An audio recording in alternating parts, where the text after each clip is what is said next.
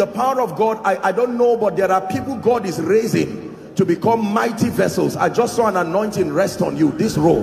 In the name of Jesus, I don't know where you are, but I pray may that grace now, let it rest upon you and shift you to a new dimension. In the name of Jesus Christ. Welcome to Christocentric Message. On this channel, you are going to get soul-lifting messages, faith-based content, prayer drills, and videos that would help you grow spiritually. Remember to subscribe to the channel, like the video you are about to watch, and comment on it. Stay blessed. I am an echo of that voice. Are we together? There are times you go to the kitchen, ladies, to prepare your meal, and the nature of that meal is such that in 1 hour you can make it. Is that true? There are times you go to prepare a meal, can even be similar, and 2 hours down the line you are still in the kitchen. When you see the Holy Spirit move like this, it's a communication of many things. For many people, it's an indication that seasons are opening. Are we together? Yes, seasons. The weak is living for the strong. See that? The less anointed is living for another dimension. Number two, when you see extended periods of worship in the presence of God like this, there are impartations happening. Impartations are not just anointings, they are answers. Answers. So in that worship, the Bible says, be still and then you will know. You may not hear a rhema, but an anointing is bringing an answer. It's not the one you've always received. Number three, in these kinds of atmospheres, deliverances. You don't have to fall and shout and cough. In these atmospheres, convictions are strengthened. Suddenly a worship song is rising and you just stand and you're just thinking and saying, my life, will it continue this way? Prayerlessness? Will it continue this way? No commitment to God. And whilst the worship, you're not hearing anything directly, but the Holy Ghost is speaking to your spirit, man, and you can capture the impulses of the spirit. So when there are extended periods of worship like this, you must understand that the Holy Spirit is doing something specifically. Now, it is good to be excellent and organized. We believe in excellence, you know that. But then I think the challenge sometimes is that there is too much interruption, because sometimes we can be so organized, we are more conscious of our ego and the rudiments of things. You see, those who are like that cannot get the best of the Holy Spirit, because his character is the wind. Is that true? The Bible says the wind bloweth where it listeth. You cannot tell from whence it's coming or where it is going. He says such is the character, is the nature. It's not that the one who is led by the Spirit is disorganized, but that the Holy Spirit sustains an ability to navigate you at will and can be able to alter whatever according to God's divine purposes. Learn it. Learn it. Don't get to a point where you box the Holy Spirit and say you move like this. No, sir. No, sir. That's the reason why we never experience certain superior dimensions of him. I tell you, this worship, I just wish that I was alone in my secret place and I can sing like this and worship till morning. Not prayer. I'm not talking of praying. Many things should happen in the secret place. If the only thing you do in the secret place is praying in tongues, then there is a lot you are missing. Let me tell you, praying in tongues is very important. But you see, the Holy Spirit must be the governor and the Lord of your secret place. There are times you go to the secret place and for 1 hour you cannot say a word. You just sit down, yet you are communicating. Because you see, in the realm of the Spirit, your mouth is not the only instrument of communication. There can be a spirit communication happening, yet your mouth is not saying anything. Your mind may even be unfruitful to that experience, but after that secret place, you know that you left with something. It's like an intercourse. Learn it. This is how to be spiritual. It is not longevity in the Christian environment that makes people mature. It is their ability to have trained their spirits, to train their sensitivity, to be able to understand the things that the Holy Spirit is doing. If all that the Holy Ghost wants us to do tonight is to just sing and worship, that's what we do. He is the governor. He is the one who is responsible for the transformation. He knows what menu befits what situation. There are people, the situation in your life right now, sincerely speaking, you don't need a sermon, you need a song. It's only a song that has the capacity to minister to you. Are we together? When you've been beaten by life, you've prayed, you've fasted, sometimes he captures his thoughts in a song. And you may, like all the songs that we sang here, you may not remember anything, but there is a line. That's where the anointing is. The anointing may not be on all the song. It may just be on a line, a phrase, a clause, a sentence, part of it. And you keep singing it till your spirit soaks that anointing. Are we together? You must understand. This is how people are edified. You see, because in a place like this, there are people inside, outside.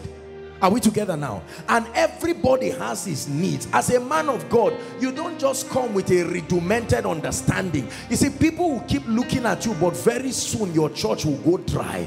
Because the truth is that the Holy Spirit, the operation of the Holy Spirit, his omnipresence is a mystery, such that everybody can leave a meeting and say, you were talking to me. Yet, the experiences were different. For many people, half of your edification for tonight's meeting has happened in this worship. If we did not capture this moment of worship, there is something that God intended for you tonight that you would not have received. Let's learn to be spiritual. Let's learn to be spiritual. Let's learn. Organization is good, but carnality is driving the fullness of the Holy Spirit from our lives, from our meetings, because of regimented activities. Organization is good, but brothers and sisters, we are talking about the Spirit of the living God. The Holy Spirit is not an angel. When he comes, you step back. I think it's pride to resist the Holy Spirit. I think it's sin to resist the Holy Spirit. Even if it is for the sake of the breakthrough of one person, let's let him do it. You hear people shouting. It's not a proof that a man is anointed. It's a proof that God is working. Are we together now? You left your house and you came, and the Spirit of God is working. The angels of God that excel in strength, they are working, reading the hearts of men like pages of books. Oh, this one is in need of a healing. How do we communicate the healing? Okay, there is somewhere in the message where we'll come and they leave you and they go to someone. This person is depressed. At this level of depression, you will not even hear anything. So he comes back to the preacher and says, raise a song, because there is somebody who is too depressed to start hearing any rhema. No matter what you say, it will not bless him. It is in that song you find out that everyone may be tired, but only 2 people are crying. That song was for them. This is called the ministry of the Spirit. So the Holy Ghost is ministering. You see that? It's not charismatism. It's not a man of God showing his anointed. It's the Holy Spirit. This is the only way you bless people. Listen, let me tell you, it's not just by the excellency of speech. It's by allowing the Holy Spirit. You must give him right of way. I've said it. You can fake power. You can't fake relationship. You can't fake the secret place. We must have the ears that hear and the eyes that see. As a preacher, as a man of God, you are standing here as a servant in partnership with the Holy Spirit to minister to the needs of people. Men of God, let's never forget that this whole thing is about the people. If there are 90 people here who are sick, even if I'm teaching on relationship, the healing anointing will start flowing. You see that? Because the Holy Ghost knows 90 people cannot come sick and go just because I plan to. No. The Holy Ghost will say, I know we prepared for this, but the hunger of my people is, and their faith compelling that dimension of the anointing. And a wise man of God will be able to say, even so, come. The Spirit and the bride, come.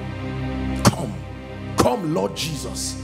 Someone traveled far to come and get an anointing. Come, Lord Jesus. Someone left the hospital with their medical bills to come, Lord Jesus.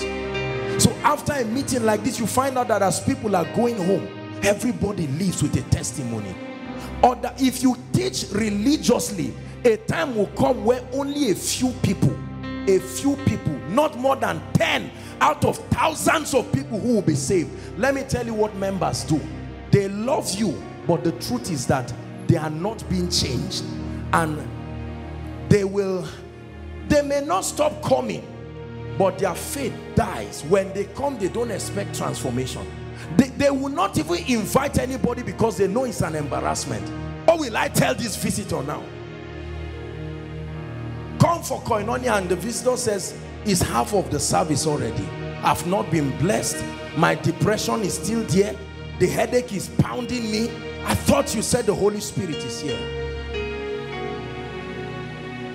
If you're in ministry or God is calling you into ministry here, I beg you in the name of Jesus Christ, pay the price before you come and hold the mic. Give the people something. Let every meeting be an encounter. An encounter from the worship. That's why we pray. That's why we prepare for every meeting as if it's the last, because you don't know whose destiny. Someone may visit koinonia now once and may not have the privilege to come again, so he will live with his perception. There's no excuse.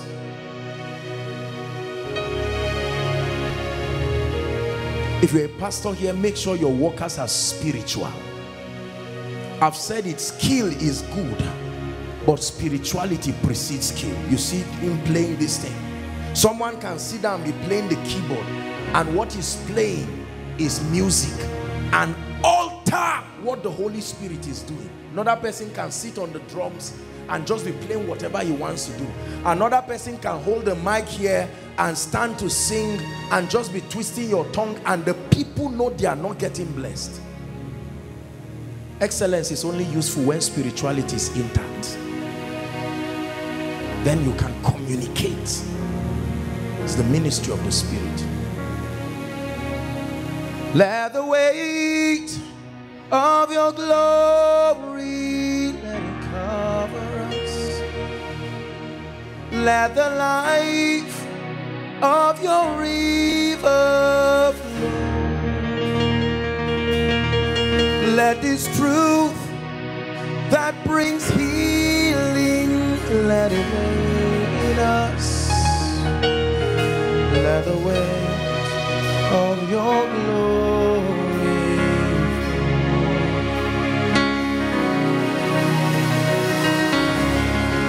Hallelujah. Please, I want you to pay attention to what I'm going to be teaching tonight. Wherever we stop, if we can finish it, because I want us to pray. Hallelujah. I'm teaching tonight on the gifts of the Spirit.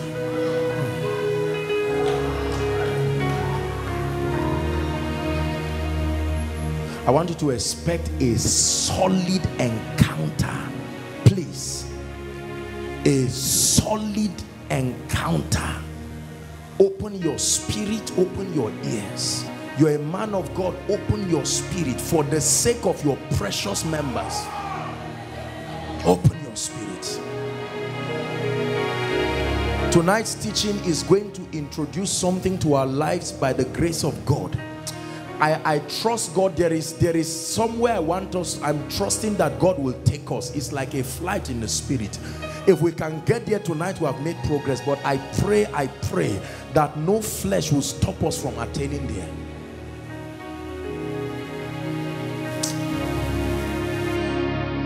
1 Corinthians chapter 12.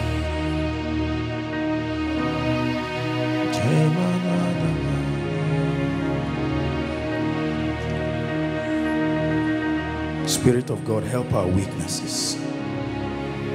Let us be communicators of spirit and life.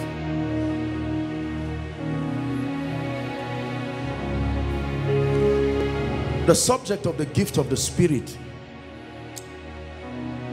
has scarcely been dealt with, especially in recent time in the body of Christ.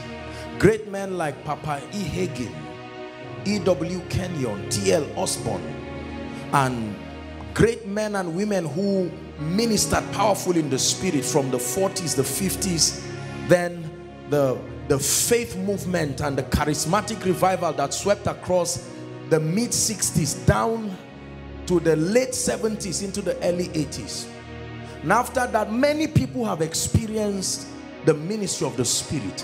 We have written books about the gifts of the Spirit. Not just the gifts, but dimensions of operation in the Spirit.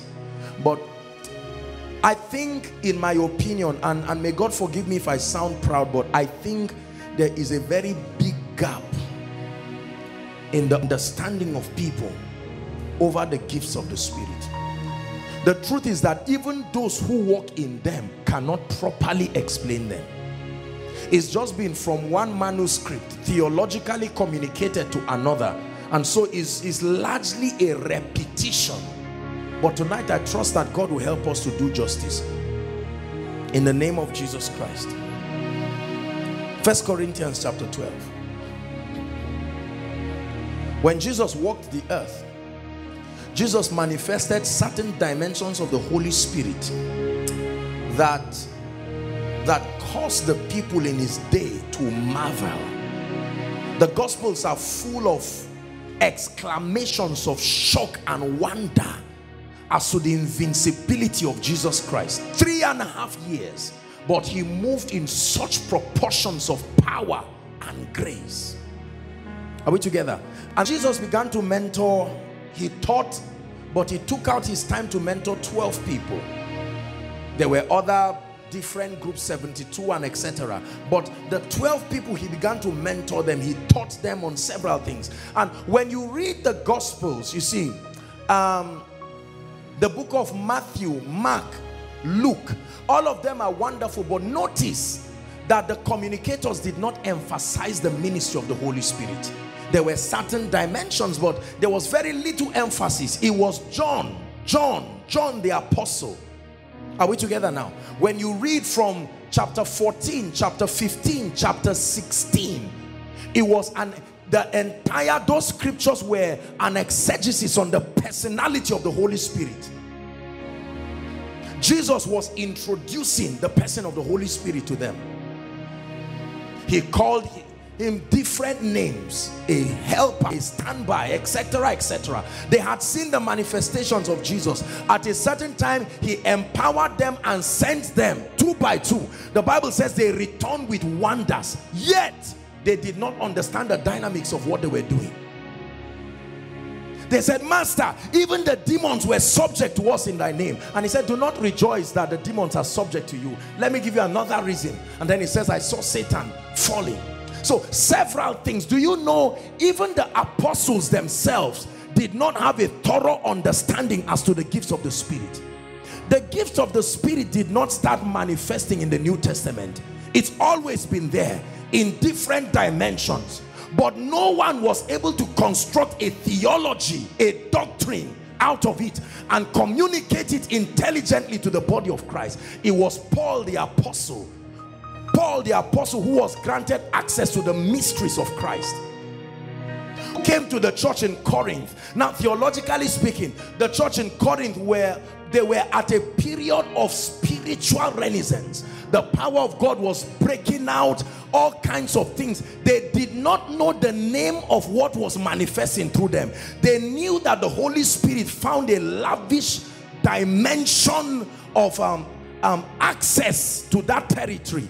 People were prophesying to a point that there was disorderliness. So when Paul came, Paul knew that he needed to build a theological basis for the understanding of the ministry of the Holy Spirit, and then importantly, the gifts of the Spirit. Are we together now? So Paul now is speaking to them on the gifts of the Holy Spirit. Verse 4. 12 verse 4. Please, let's be very fast. Let's trust God for grace. Hallelujah. It starts from verse 1. If you read, it says, now concerning spiritual gifts. Please give us verse 1, then we'll go to verse 4. It says, now concerning spiritual gifts. The Holy Ghost is speaking through Apostle Paul. I do not want you, koinonia, to be ignorant. Meaning that you can be born again, filled with the Holy Spirit, even walking in the gifts of the Spirit, but you are ignorant of the dynamics, the inner workings of it. And it's impossible to gain mastery when you are trying. It takes understanding. It says, concerning spiritual gifts, brethren. So he's speaking to people who are born again, speaking to those who have had an encounter with the life of God. I do not want you to be ignorant. Let's go to verse 4. There are diversities of gifts, but the same Spirit's there.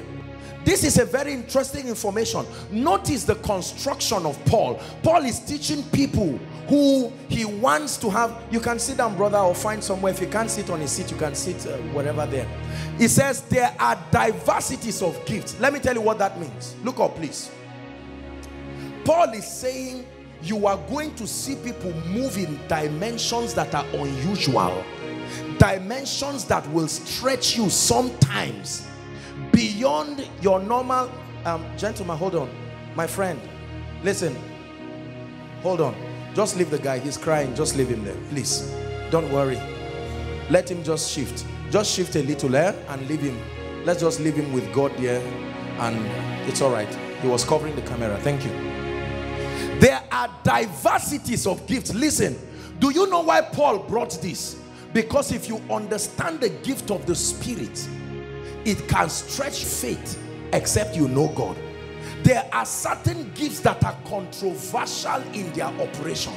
So Paul is saying, look, the first information, church, I want you to know is that in your walk of faith, you are going to encounter men that will move so strangely in the gifts of the Spirit. It will stretch your intellect. It will stretch your education. You are going to see things you are not familiar with. But I give you a note. It is the same Spirit that is operating. Are you getting that information now? So someone can come for a meeting like this and watch people fly under the anointing. Are we together now? And watch people running out by the Spirit and say, this is strange.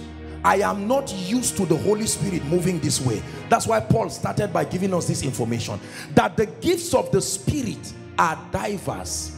Brothers and sisters, the first information I want you to know tonight is that the gifts of the Spirit are not 9. The gifts of the Spirit are only theologically classified based on the revelation that Paul's exegesis gives us.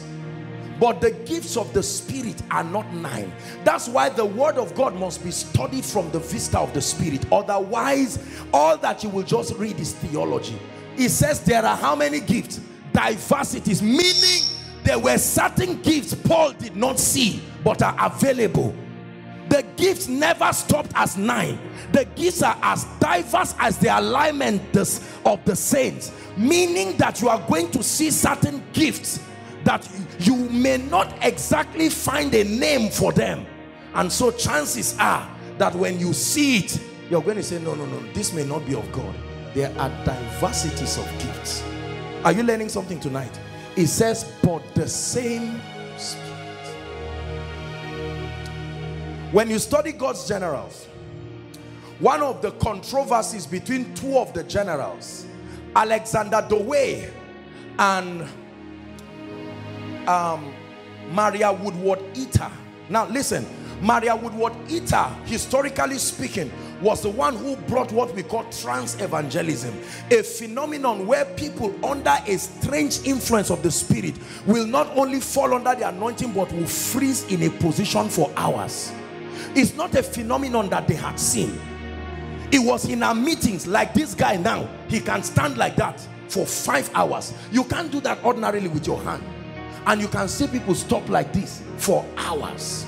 Now watch this. They did not have internet and the media was not strong for people to have access to themselves. So when Alexander Dewey, although a great man, mighty man whom in the healing anointing, when he stumbled across a woman at the other side of the earth who was carrying out mighty miracles. He found out from her meetings that people were freezing and stopping. Alexander Dowie said that woman, number one, the fact that she's a woman ministering is under the spirit of divination. And Maria Woodward-Etter said, no, I'm a woman who loves God. God anointed me and called me to be an evangelist. This is a man of God anointed. Alexander Dowie was the spiritual mayor of Illinois, birthed the Zion city, yet in that level, that supposed high level of spirituality, he could not discern that although this manifestation was foreign to him, it was still of the Holy Ghost. This is one of the biggest limitations that the church has given the Holy Spirit. That the fact that God is not moving the way he moved 5 years ago does not mean he's not the one moving. Be careful. Be careful. Be careful. There are manifestations that you see that you may never be able to capture. The Holy Ghost can open your eyes and conjure scriptures together that will paint a picture that reflects that experience, but you will not see it at plain sight. And so chances are that you will doubt the fact that it is God moving in that dimension. Smith Wigglesworth will be moved powerfully under the Spirit, and he would carry a dead man and punch the man. Not that he was an angry man. He didn't even know what moved him. What is the name of that gift? Listen, let me tell you something. Are you seeing why when he finished teaching, he told them, I show you a more excellent way. A more excellent way of ministering these gifts perfectly. Because if you lack love, there will be criticism. There will be cynicism. Are we together? Why did you heal this brother by hugging him? Where is it in the Bible that you hug a brother and heal him? And so you say this is the devil. Where is it in the Bible that a congregation hold their hands together to pray in tongues? That means praying in tongues is demonic publicly. Are you seeing now? And sometimes I've taught us here that the Bible is a prophetic book. You can make it preach anything. A herbalist can show you scriptures here that will cause you to walk in witchcraft. Many things happen in the Bible. Demons spoke, donkeys spoke, people spoke in their backsliding state. Prophets who dabbled into divination spoke. It takes the Spirit to divide the word accurately and show you which was sponsored. The part of scripture that was sponsored by the Spirit is what we call the word of God. Are you getting blessed? There are diversities of gifts. Diversities of gifts.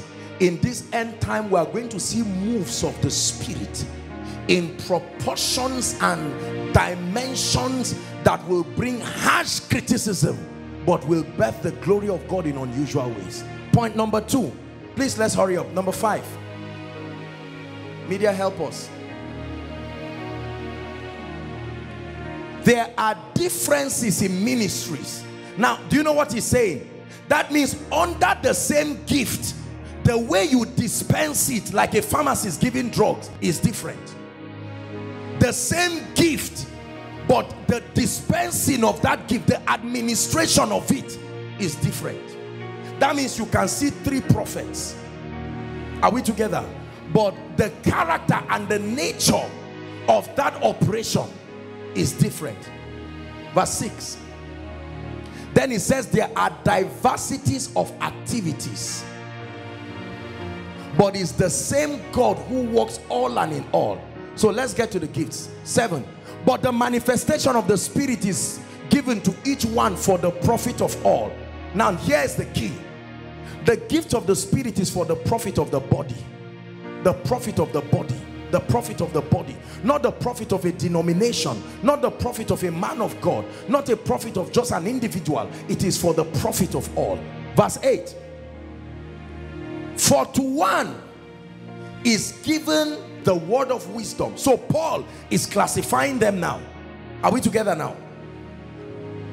through the Spirit. To another is given the word of knowledge through the same Spirit. Please, let's run it down. Next verse. To another, faith by the same Spirit. To another, gifts of healing. Take note. Do you see an S there with gifts? Not a gift of healing. Gifts of healing by the same Spirit. Next verse. To another, oh dear, media is playing a lot of games with our passion. Let me open it so that I can read it. There's no time for this. To another, faith by the same Spirit.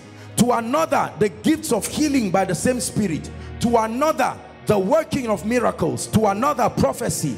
To another, discerning of spirits. To another, various or diverse kinds of tongues. To another, interpretation of tongues. 11, and we stop there. It says, but all this worketh that one and the same, very same Spirit, dividing unto every man severally as he wills. Now close your Bible and let's talk. So Paul, for the sake of order, remember the entire text of First Corinthians 12, 13, 14, the entire subject can be summarized in one word. 1 Corinthians 14 verse 40, it says, let all things be done decently and in order. So Paul, his passion is to see that everything is done decently. But in order to do that, he had to build like a wise master builder and teach them. The gifts of the Spirit are not limited to 9. Yes, it is true that there are 9 gifts theologically classified according to the experience of the present day church.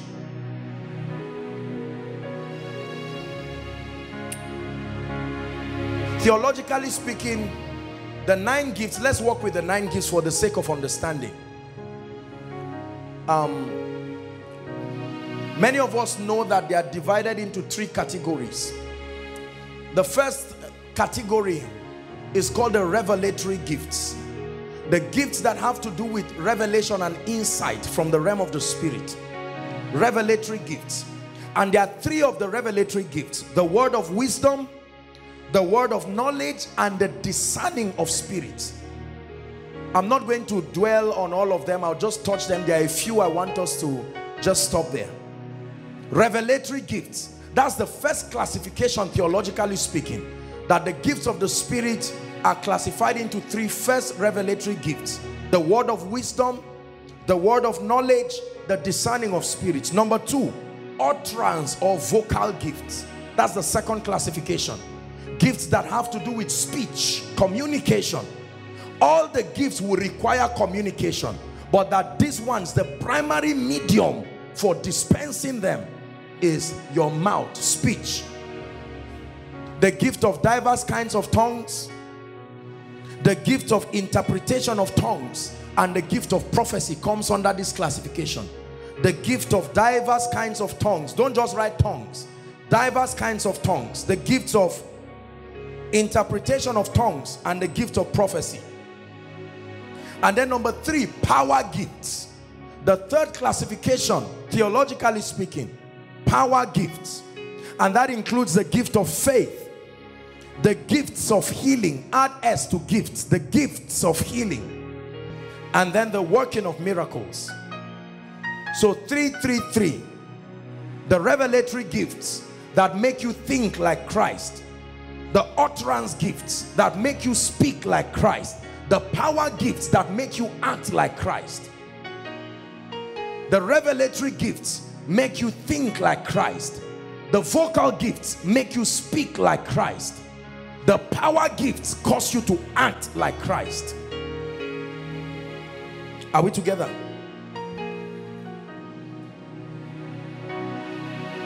Let's take them one by one, very quickly. Number 1, word of wisdom. What is it? What exactly is the word of wisdom?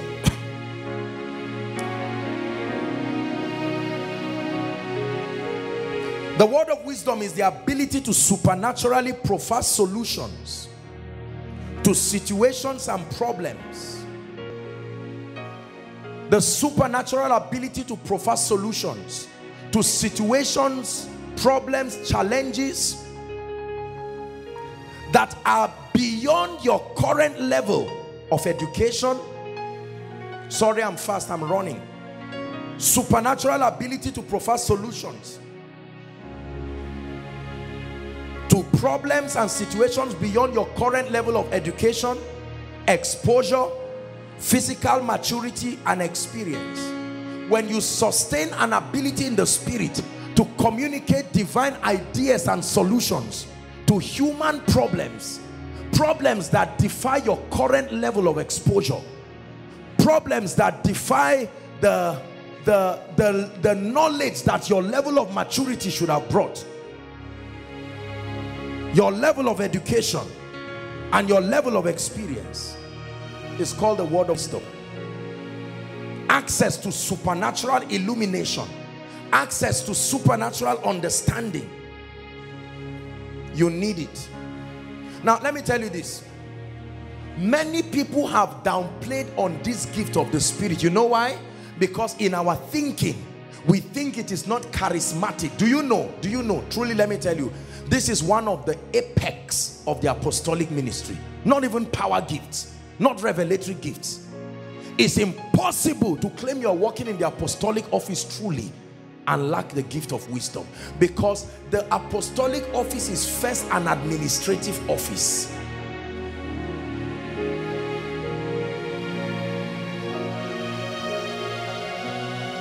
Jesus himself manifested this. John chapter 8, when you read 1 to 11, it was the issue of the woman who was caught in adultery. John chapter 8, 1 to 11. We're not going to read all that because of time, but just write it. John chapter 8, 1 to 11. Jesus was teaching and he sat down somewhere, and then the Pharisees and scribes caught a woman in adultery. You know, every time I read this story, I'm surprised. Where was the man? You see that victimizing women did not start today. No, the man may be part of them. The goal was to pin Jesus. You see it now?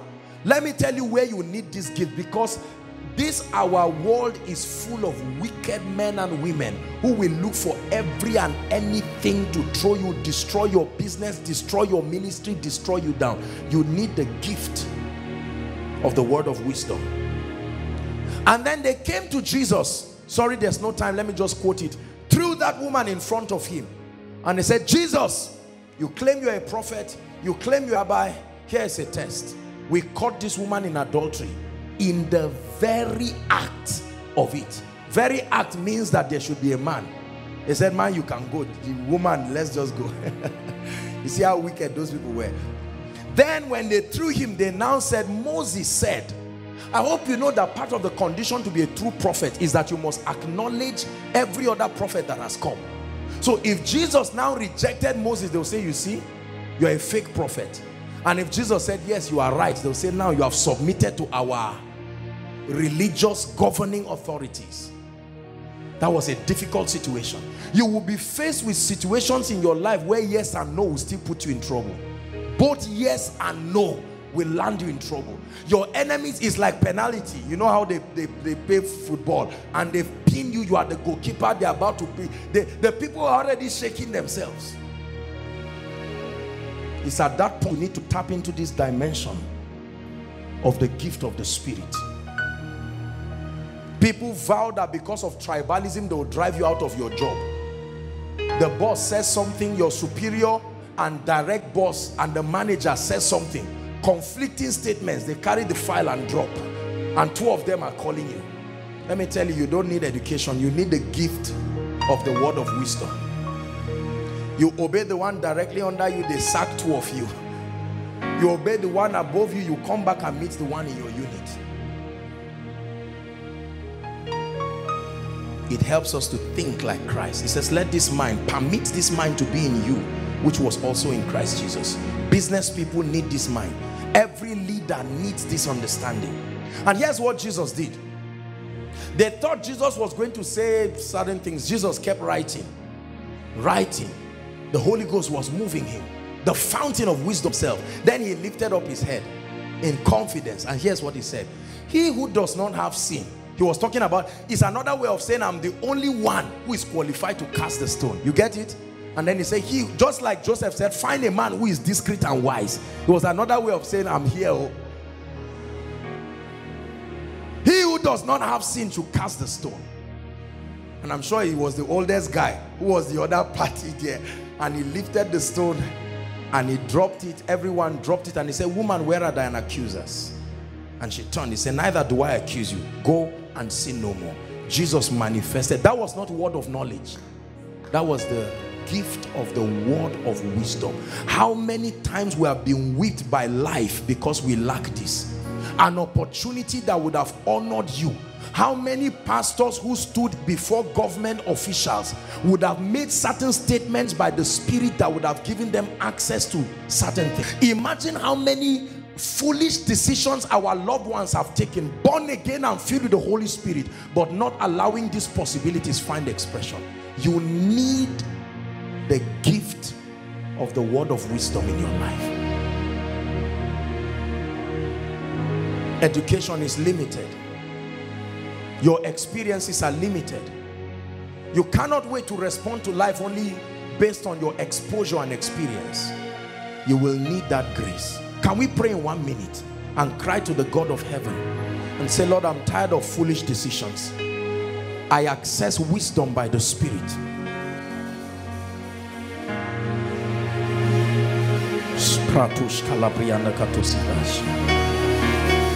The word of wisdom. My life is full of challenges that need to be surmounted. And Lord, I need a dimension of wisdom that is bigger than my age. There are many of us in ministry, you have challenges financially, administratively, in terms of growth and membership. There are many of us here, you need grace. You don't know what to do. Should I get a job? Should I do business? You need the word of wisdom. You need the word of wisdom. A supply of intelligence that is above this realm. You need God to communicate something that bails you out. Lift your voice and pray in 1 minute. Help me, oh God. Spirit of the living God, I open up to you. My destiny is at the mercy of your wisdom. Speak to me. Tired of piercing myself again and again with needless sorrows, when your wisdom can bail me out of the vicissitudes of life.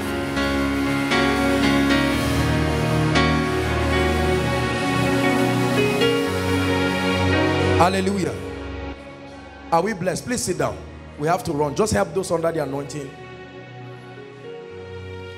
In 2004, I spent 3 weeks praying this gift into my life. 3 weeks. God is my witness. Praying it into my life. I said, Lord, you cannot send me as foolish as I am. And I am too young to make the decisions I should make. I need a supply of intelligence that is higher. Listen, some mistakes in life don't have second chance. Some answers, the Bible says to not be hasty. You can stand before your destiny helper and blow up your opportunity forever. That's why Jesus kept quiet, because this is not a usual communication. You need the Spirit to speak. How many people have stood before their supervisors? How many people have stood before their financial helpers? How many people have stood before their boss? He says, I will give you a mouthpiece and a wisdom that your enemies will not be able to gainsay or resist. Number 2, the word of knowledge. What is it? The word of knowledge is a supernatural insight and access into past and present events,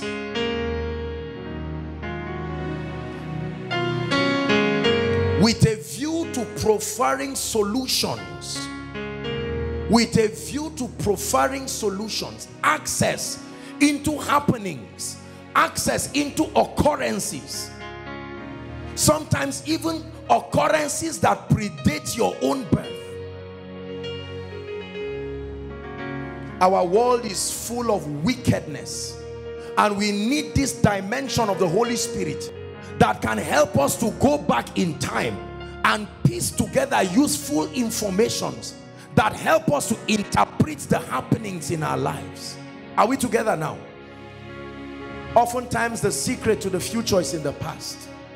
When we can sustain the eyes to go back and see and understand.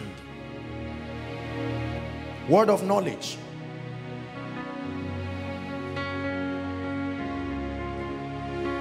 The purpose of the gift of the word of knowledge, primarily, aside from supplying informations, is to build the faith and the conviction of the recipients. If I can reach into an information in your life and supply you an information that might be useful in helping you interpret your today, it can build your faith. Now notice that the gift of the word of knowledge and prophecy works pari passu. In fact, many people mistaking this gift. Half of what people call prophecy is the manifestation of the word of knowledge. The word of knowledge only deals with past events and present events. When it becomes futuristic, that's prophecy. Past events, present events. Two examples very quickly. In John chapter 1, you read from verse 45 to the last verse 51. John chapter 1. The Bible tells us about a man called Nathanael. Are we together? Nathanael was beckoned by Philip that Jesus, they had met the Messiah that was prophesied. And Nathanael made a very sarcastic statement. Nathanael said, "Can anything good come out of Nazareth?" While all that conversation was happening, Jesus was somewhere watching them. Then Nathanael comes and Jesus sees Nathanael. Here's what Jesus said: "An Israelite indeed, in whom there is guile." And Nathanael saw him and said, "You mean you know me?" And he said, "Nathanael, while you were under the tree insulting me, I saw you." Nathanael was amazed. Immediately an attestation, this is the Christ, truly the Son of the living God. And then he said, "Nathanael, just because I gave you this, you were stunned. You are going to see the heavens open and the angels ascending and descending."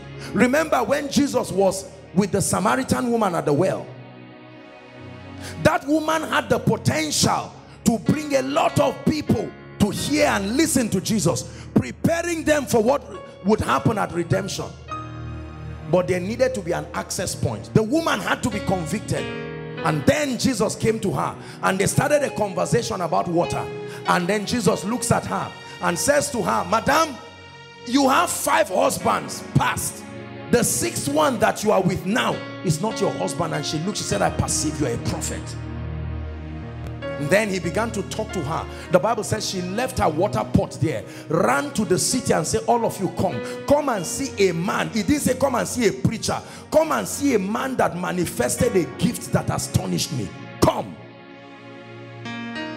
see a man that has told me what I've done." And when the people came and listened to Jesus, here was their testimony: "We now believe not because of what you have said. We have had that encounter by ourselves." The word of knowledge, if used in accordance to the word, is powerful. I have watched people's faith leap just because a communication, one word, was given to them by the Spirit. Do you know, let me tell you this: never fight the gifts of the Spirit. It may be abused, that's why we are balancing it, but do not ever fight it. The encouragement that happens to your faith when a true man of God gives you a genuine word of knowledge, not a general guesswork that you know this is not edifying. There are words of knowledge that are not blessing. Are we together? If I look at you and say you have pain all over your body, the probability is yes, something must be paining you somewhere. So that's not powerful enough to convict you. But when I look at you and say, "Pastor Alpha, while you were eating yam from home before coming, and this and that and that and that," and I talk to you,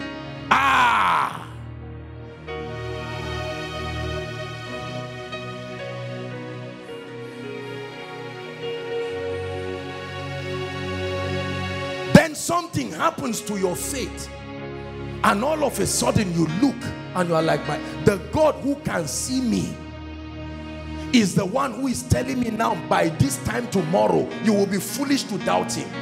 Are we together now? The word of knowledge, listen, let me have your attention. The word of knowledge is a powerful instrument of building faith.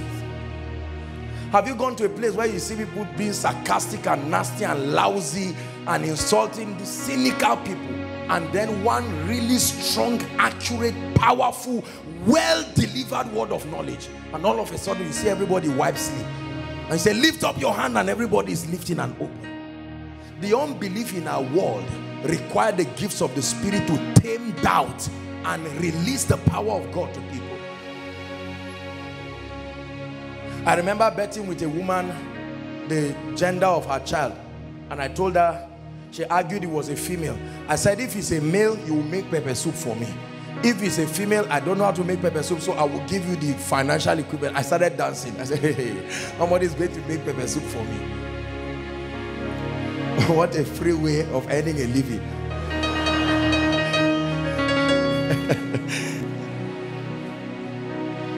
Imagine what happens to your stubborn loved ones. You know, we have, almost every family has, for whatever reason, we have people around us who the devil is trying to snatch. You pray in tongues, they shout, they talk nonsense. I want to go to the house of God. No, no, no, no, no. And then one day, God just lands in a way, and you commune, not for self-aggrandizement. You speak a powerful word to your father and say, sir, the Lord told me to tell you while you were at the bank trying to collect that money, it was, remember that your argument with that woman, her name was Stella. Usually they will act as if you are lying, and then later they will call you and say, who told you? Let me tell you, the human spirit can never resist the supernatural. Our pride can claim it doesn't matter. It's a lie. It's a lie. If you encounter the word of knowledge, whether you repent or not, you can't sleep that night for sure. He called my name and said this and said that. I think where it was in Jos, if you can remember, when Jos ministering I think one of the polytechnics, and then while I was ministering, the Holy Ghost ministered to me that there was a young man who was doubting, you know, these are people where, you know, doubting, how are we sure? Remember this story? And I said, there is a young man now, this is what you are thinking to yourself. You are doubting, and this is what is wrong with you. God will heal you now. When that guy came out, even me, when you see him, you know it had to be God that brought him out.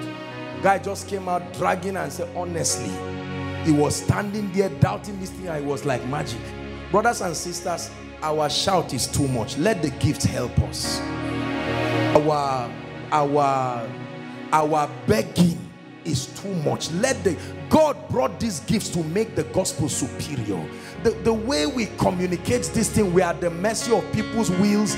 We beg, you know, everybody, oh yeah, lift your hand now. Is Jesus not here? My Jesus. And everybody is looking at you, where is he? And you are negotiating with them. No, the Bible says that when I came to you, I did not come with the excellency of speech, but in the demonstration of power.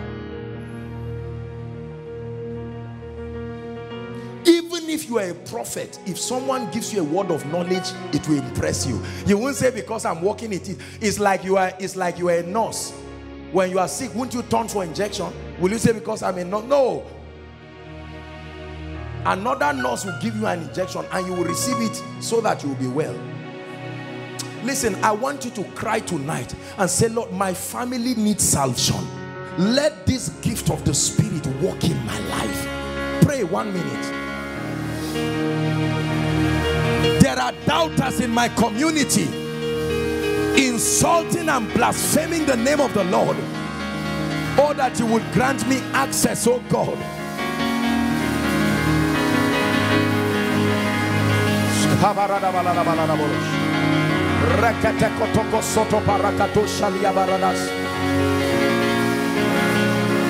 The word of knowledge, supernatural illumination, insight into events, explaining the mysteries of the lives of men, helping men make sense of their lives.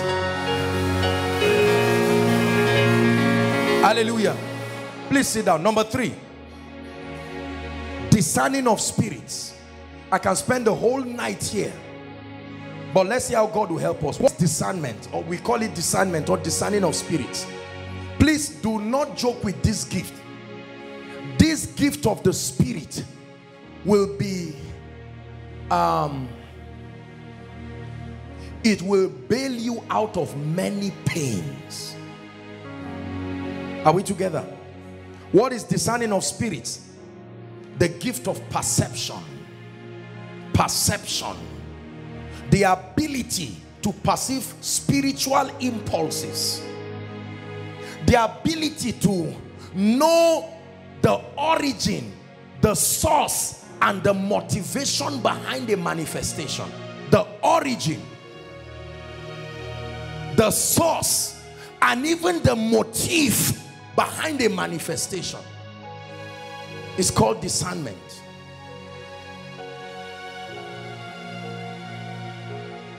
Whether activity is initiated and sustained by God, whether it is an act of man's will or it is demonic, you will never judge them by the physical results. It will take discernment for you to know that which is of God. Brothers and sisters, let me tell you, and I submit to you with all humility, it will be foolish to imagine everything happening in the body of Christ is of God. No. There are things that are orchestrated by demons.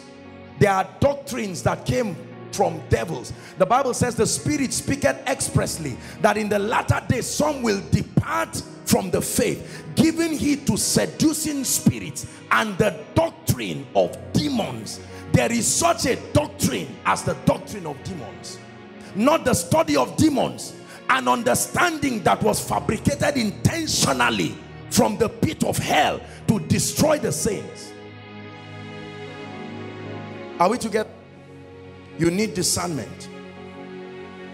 It is only through discernment that you can judge righteous judgment. It's impossible for you to judge accurately if you lack discernment. You will call good evil. You will call evil good. You will call saints devils. You will call devils saints. It takes discernment.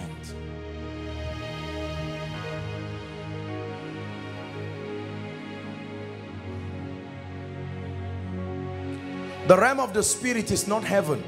The realm of the Spirit is a spiritual environment. The environment that birthed this realm. The raw materials that have now crystallized as matter in this realm came from the realm of the Spirit. And anyone who has access to the realm of the Spirit has a superior advantage, whether through divination, whether through the Holy Spirit or any spirit. Any spirit that can access the realm of the Spirit has an advantage over this realm. That's why Jesus said, I am the door. There are many other entrances, but he says I'm the authorized entrance, meaning you can enter the house through a window. You can enter the house through somewhere. If I enter your house, if you step into your house and you find me and I crawled my way through a gutter somewhere, am I inside your house? Yes. Did I enter legally? No. The authorized way is the gate and the door. I've told you, every power you see being manifested on earth is God's power. Every, plus the power manifested by witchcraft. Once have I spoken, twice have we heard. That all, the only reason why it is called witchcraft is because there is an agenda behind that result. And the Holy Spirit is not the spirit that authorized that possibility to find expression. So there is the correctness of the result does not mean it is of God. The correctness of the result is gauged by the spirit that sponsored it. Any activity in the realm of the Spirit sponsored by the Holy Spirit has God's endorsement. That means that it is possible this guy can be sick, and as a herbalist I can conjure leaves based on a book my grandfather taught me, correct? And he says when you put lemon and add it with guava drink, pour charcoal on it, set it on fire in the night, it can raise a kind of incense that will bring health to him. And my grandfather will say, that's how we lived healthy. This guy can be sick. I will conjure those things. It will shock you right in your presence, the way the guy will be healed. You say, I can't feel pain again. He said, that's it. And he will go and bring someone else. Now, if I come as a man of God and I say, wow, we are brothers. We are not brothers. We are not brothers. We are not brothers. Are we together? No, we are not brothers. Brothers are those from the same father and mother, or at least father. Correct? We can't be brothers. You see, because the spirit. One time I was ministering to a lady and they took her somewhere in Zaria here, and she described a very nasty experience that she had. She said when she went there, one of the things that happened to her was that they will burn, you will drop your money, not honorarium, there's an exact amount that you drop. Once you drop, the man, you know, the whatever it is, will now call certain names, cajole, you know, read from books, slates and all kinds of things. And the moment they say it, a spirit will tell that man, whatever spirit influence, and then all of a sudden, you know how it happens when people manifest. The victim now will start shaking, and before you know it, the spirit will start speaking. Now here's the interesting point. After all the conversation with the spirit, you now ask Moya, why did you come? Maybe they annoyed me or I didn't eat. You know how spirits talk. They are so dull. I've not eaten, and you people are eating in this land, and we are here hungry. And then instead of casting out the devils, because they cannot cast out the devils, they do what we call occultic pacifism. You pacify by an atonement. You see that? So is the spirit that will tell you what it will eat. So the spirit will say, one black goat. You say, oh, that's it. You two, all of you had it. It's not me that wants to eat the goat. And then they bring the goat, and the only thing the man burns is the legs and the head. Who will not burn that part and settle down with the real part of the goat and say, look, he that serves in the altar should eat from the altar. And then when I looked at the lady, in my mind I said, what is all this thing now? And you know, before I would talk, all of a sudden that spirit just started manifesting. And I said, honestly, I don't have all this time. Please, I'm tired. Just live in the name of Jesus Christ. And that was the end of it. When the lady got up, her mother was surprised. And watch this. Because this thing, you will go for many days. It's not like you will go once. If you don't complete the program the demon gave, it can backfire and kill everybody. You know how it happens and all of that. Let me tell you, all that is nonsense. I repeat, nonsense. Absolute nonsense.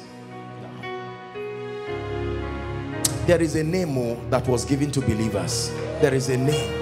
There is a name. It says, in my name. It didn't say the mentioning of it. You can shout Jesus till forever, and like the sons of Sceva, demons will pound on you like many people talk. It's not about pronunciation. There's one guy that committed a crime recently. His name is Jesus. And one of these funny guys now, not the footballer. I was reading. I said, Jesus, can you imagine that guy? So you stand and shout, and while you are shouting, Jesus, Jesus, no, it is not in the pronunciation, it's in the revelation. The miracle is in your understanding. That's why Jesus looked at them and said, go. One of the standard proofs of spiritual maturity is discernment. You cannot say you are matured in the spirit if this gift is not working in your life. Brothers and sisters, I submit to you, and I join the many loving men of God around the world, and together we take responsibility for not helping the body of Christ mature. We have produced miracles. We have produced signs and wonders.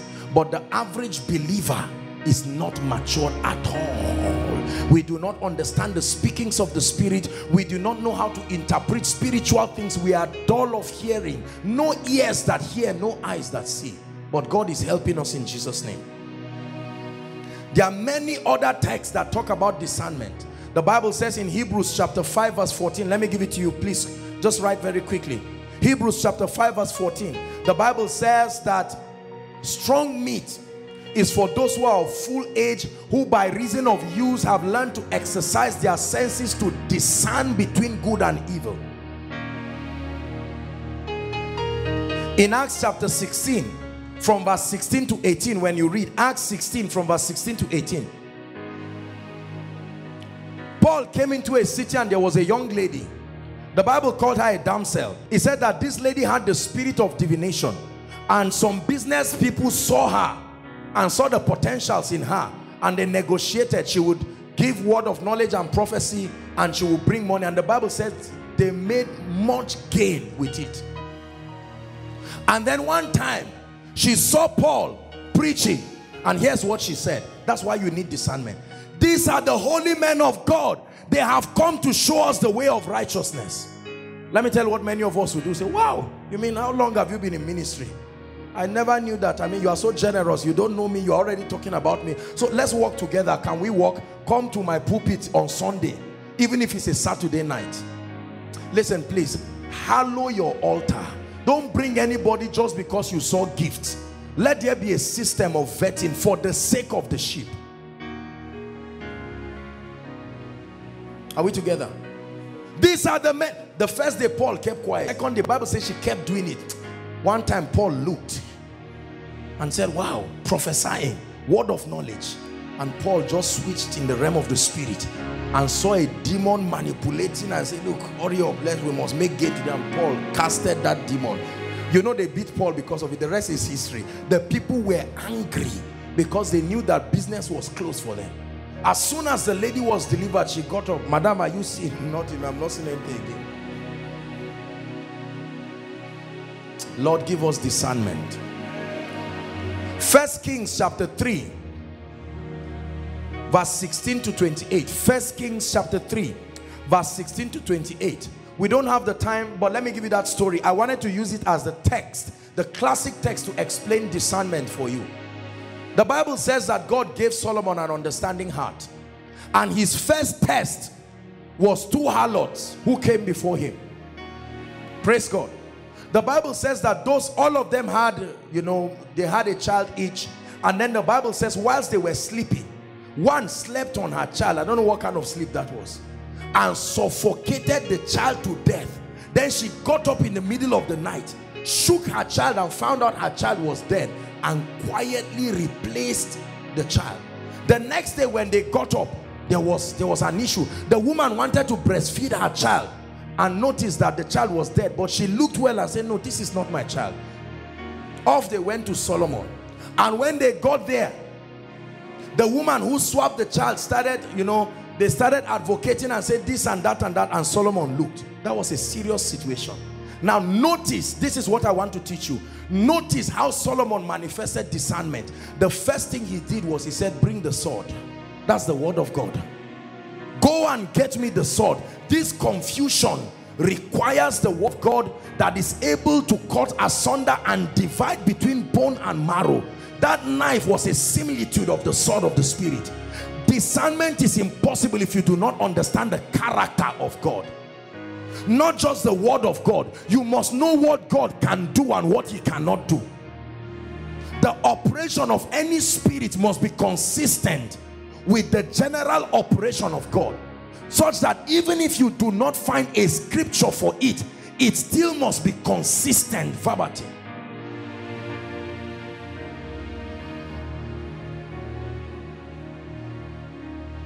And so when they brought the sword, he said, bring the child, bring the issue of contention.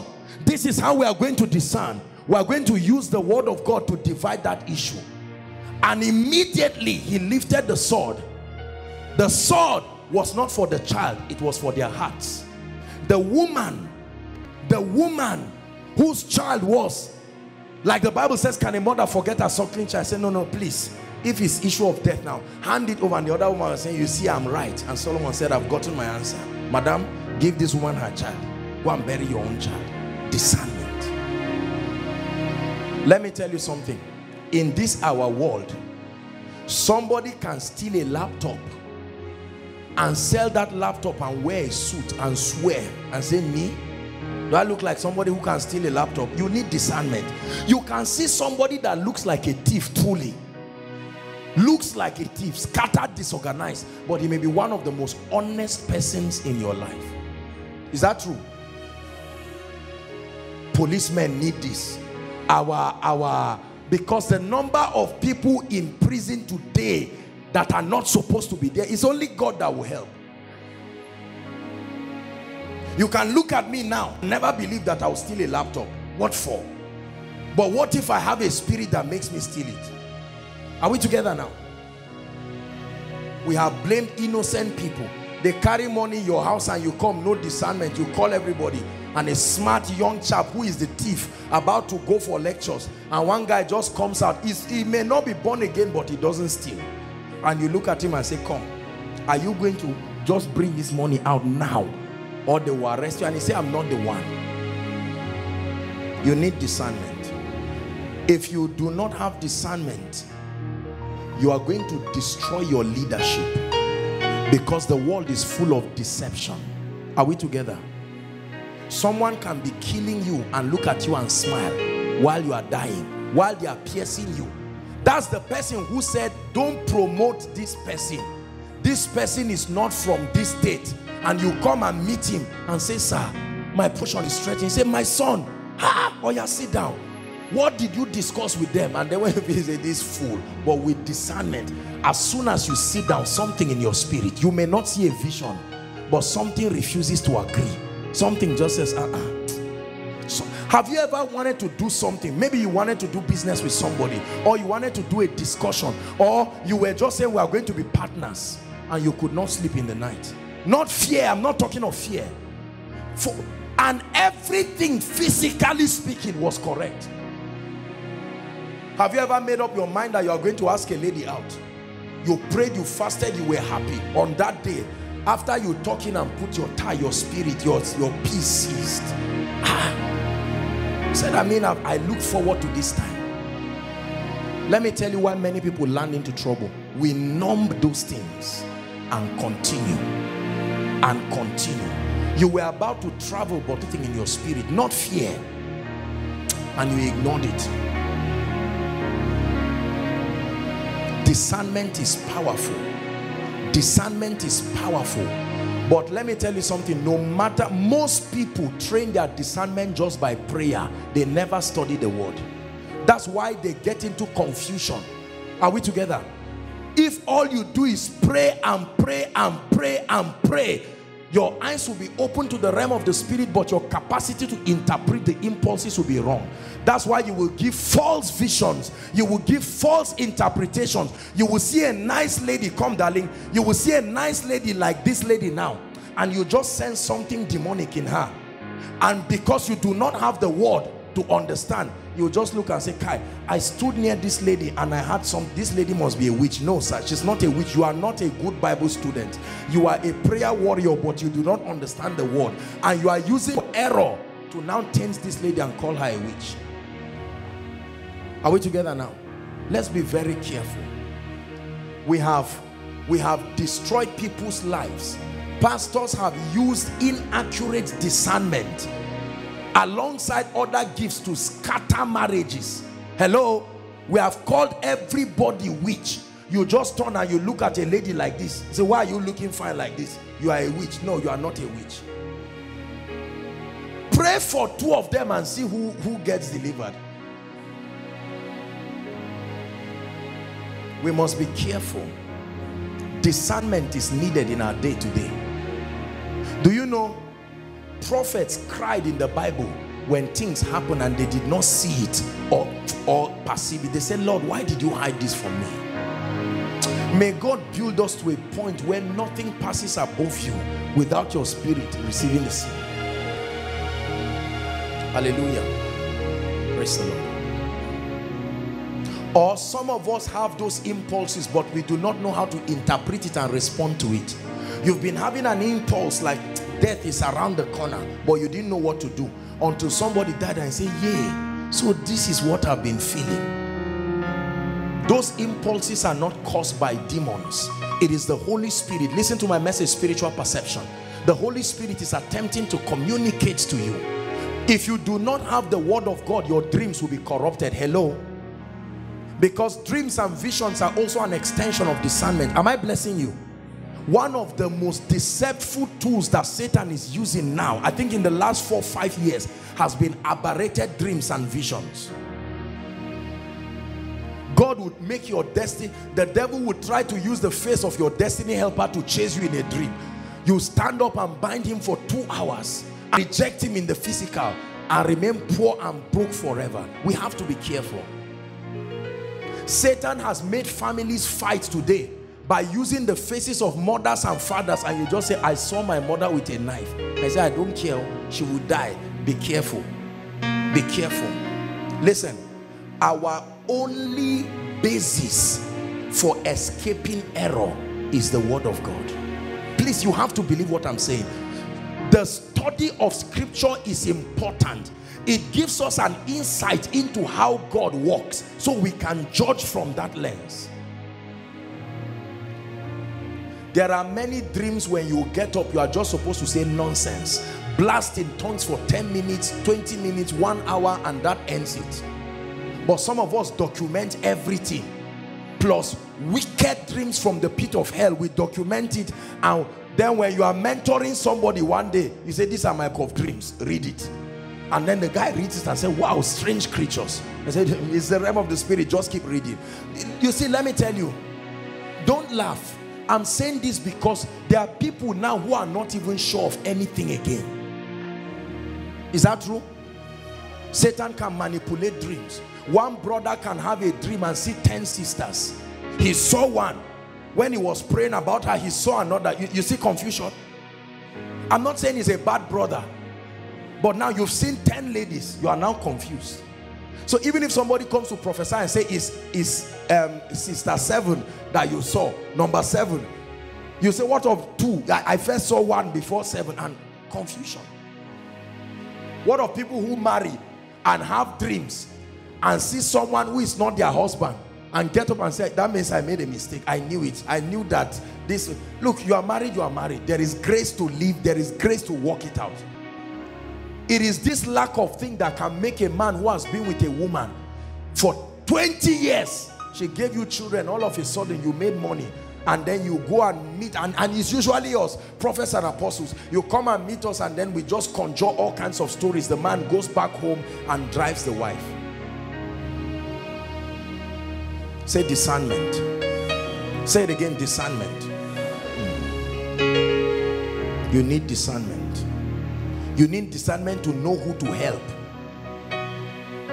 Someone comes to lie down in your room all through that night. Strange occurrences happen. It's not a devil, but he needs help.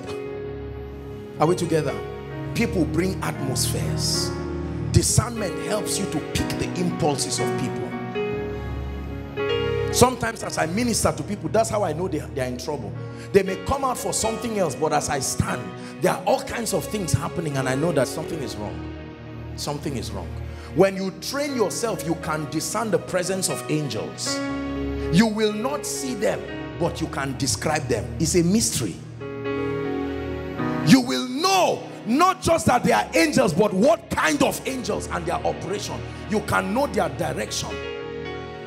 Are you seeing? Now you see, let me tell you, if your spirit is not trained to understand this, you will always think that the people who are saying it are lying, and there are people who are lying. Are we together? But you can discern it. You can know. You can train yourself in a room. By the time you are worshiping and the Shekinah of God comes, not just by your shaking, you know, I'm not alone. This is Zion now. This room has changed. That's how you discern anointings as a man of God. And you don't use anointing like a general purpose machine gun. You won't be effective in ministry like that, because you will be ministering an area. You sense the anointing, but you could not discern what kind of anointing and to what degree. So we can be ministering here now, and all of a sudden the healing anointing now begins to come. If you do not have that discernment, you can be saying something else. And you see, the anointing, just like the Holy Spirit, is very sensitive. When the anointing comes into a place and is not acknowledged and channeled by faith for operation, it will be unfruitful, as powerful as it is. Nothing works without faith, even the anointing.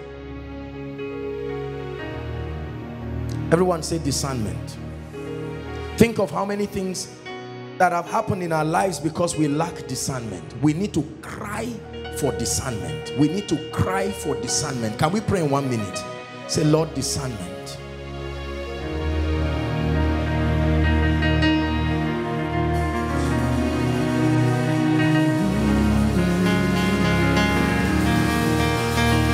Grant discernment. To discern good and evil, to discern opportunities, to discern helpers, to discern enemies, to discern doors, to discern manipulations of demons over my life. Hallelujah. Hallelujah. You need discernment.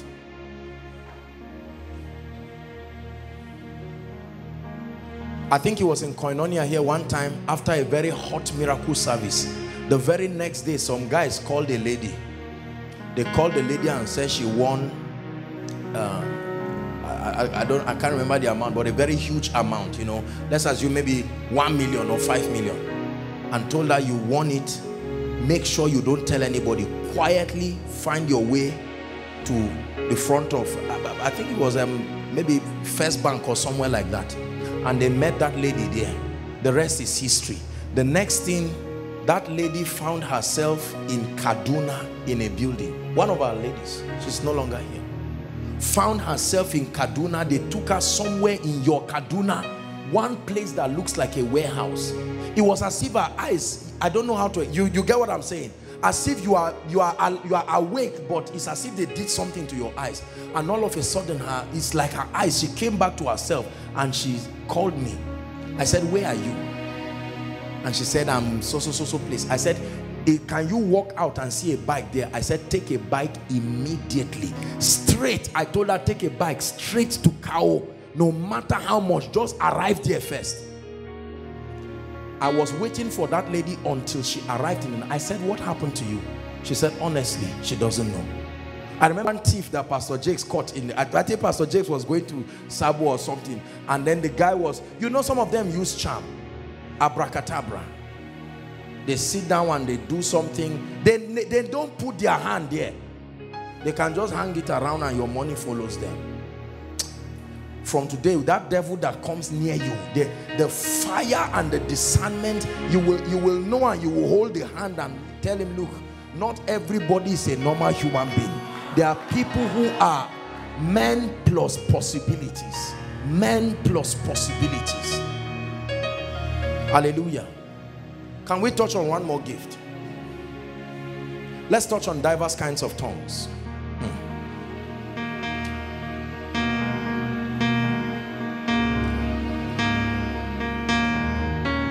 How many have I done? 1, 2, 3. Let's do 4. We can continue next week because there's something I want to talk about that is hot in my spirit. I was preparing it while let's just talk about tongues. The Bible tells us that there are diverse kinds of tongues. Everybody say diverse kinds of tongues. When the Bible says diverse, that means that there are different kinds of tongues. Probably, I think one of the greatest conflicts between, and thank God for great men of God like Reverend Tende, who wrote a book. I think it was a book particularly tailor-made to the Northern Church to help most every Christian pray in tongues. Wonderful text. You can get it and read it. It was an attempt to give a very solid 21st century biblical foundation, because probably one of the greatest points of conflict between the Pentecostal charismatic and the Orthodox is this dividing line of this subject of tongues. Is that true? Many of us come from backgrounds and families where people have different kinds of responses. Some of us, even as we are now, probably we're still, there's an internal war over the issue of tongues. The Bible talks of diverse kinds of tongues, and in 1 Corinthians 13 Paul gives us a little, he opened it more to us. He says, though I speak with tongues of men and tongues of angels. Tongues of men refer to any earthly language, the language understood by men, used by inhabitants upon the earth. The tongues of angels refer to supernatural communications, not just languages used by angels, angelios, messengers. Any being that hails from the realm of the spirit, communicating a language that is not known to men, is called the tongues of angel. It was an ancient way of communicating spiritual things. The Bible and theologically speaking, identifies, broadly speaking, 3 kinds of tongues. Number 1 is what we call tongues for personal edification and growth. You may want to write it down. Maybe you will help somebody with it. Tongues for personal edification and growth. 1 Corinthians 14 and verse 2. The Bible speaks there. It says, he that speaketh in an unknown tongue speaketh not unto men, but to God. Not unto men, but to God. So there is tongues that is for personal edification and growth. There's tongues that the Bible says that is a sign to unbelievers. Are we together? As was the case in Acts chapter 2. When you read from verse 4 to 12, the day of Pentecost, the Bible says that the people were filled with the Holy Ghost and began to speak in tongues. And among the many variations of tongues, they were communicating earthly languages. Are we together? And most of the people came and heard them. Let's go to verse 6. Just give us verse 6 and let's look at what it says. And when the sound occurred, the multitudes came together and they were confused, because everyone heard them speak in his own language. Can you imagine? Almost every language there was represented. Someone was communicating it. Now, the communicators did not even know what language they were speaking. But the listeners, they were not just speaking a language in the spirit and interpreting it. They were communicating a language they never learned. Hallelujah. A sign to unbelievers. History is full of people who have done that. It happened to Kenneth E. Hagin. It happened to R.W. Schambach of blessed memories. People who would go to certain lands to preach, and there would be no interpreter, and the power of God would fall on them, and they would preach in Chinese fluently for that period of time. Afterwards, everything goes down. So there is tongues as a sign to unbelievers. Then number 3, there is tongues as a ministry gift. Tongues as a ministry gift for the edification of the body. Tongues as a ministry gift for the edification of the body. 1 Corinthians chapter 14, when you read from verse 4 and 5 particularly, the Bible talks to us about that. Tongues, very important. It says, I wish you all spoke with tongues, but even more that you should prophesy. It says, for he who prophesies is greater than he who speaks in tongues, unless, that means this is the condition for them to become equal. We are coming there. That the one who prophesies is greater than the one who manifests these kinds of tongues. Unless, that means the moment there is an interpreter, what he's speaking and the interpretation will equal prophecy. Are we together now? Yes. Now let me show you where the confusion is before we talk about diverse kinds of tongues. Give us verse 29 and 30. This is where many people have erroneously carved out a basis for confusion. 12:29 Corinthians, 1 Corinthians 12, 29 and 30. Are all apostles? What's the answer? No. Are all prophets? No. Are all teachers? No. Are all workers of miracles? No. Watch this now. Do all have gifts of healing? No. Here's where many of our dear wonderful men and women of God who are well-meaning, love the Lord, but have inaccurate understanding of the word of God. This is where the confusion has come. It says, do all speak with tongues? Now look at what context of tongues. The next verse, do all interpret? So he's talking about tongues as a ministry gift, not tongues as for your personal edification. Are we together now? Not everybody will manifest the gift of diverse kinds of tongues. What is it really? The gift of diverse kinds of tongues is a supernatural communication. Listen, prophecy in an unknown language, be it heavenly or earthly. Prophecy in an unknown language. You are communicating a word from the Lord to the people of God, but it is in a language that is not known by you, the speaker, and most often than not by the listeners.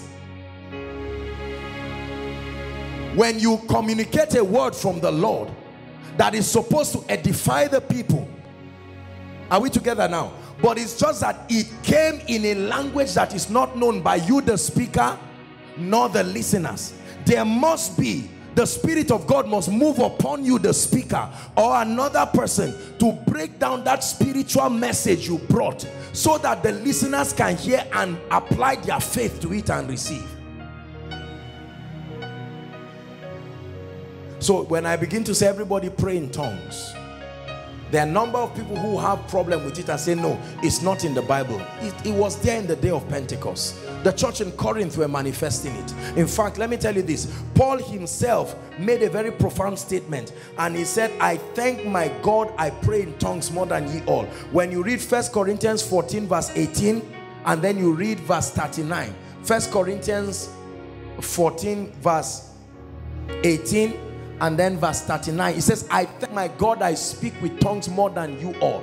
Paul is saying, look, I pray in tongues more than ye all. Not just that I interpret all of this.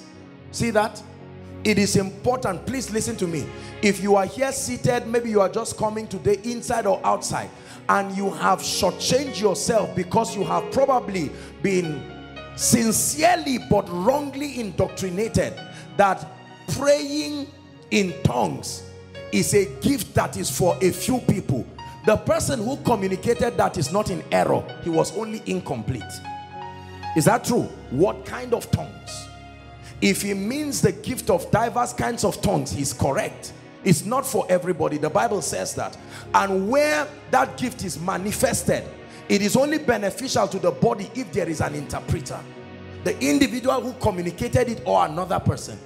But the Bible says the tongues for edification does not need interpretation, because we're not speaking to men, we are speaking to God. 14 verse 2. See that?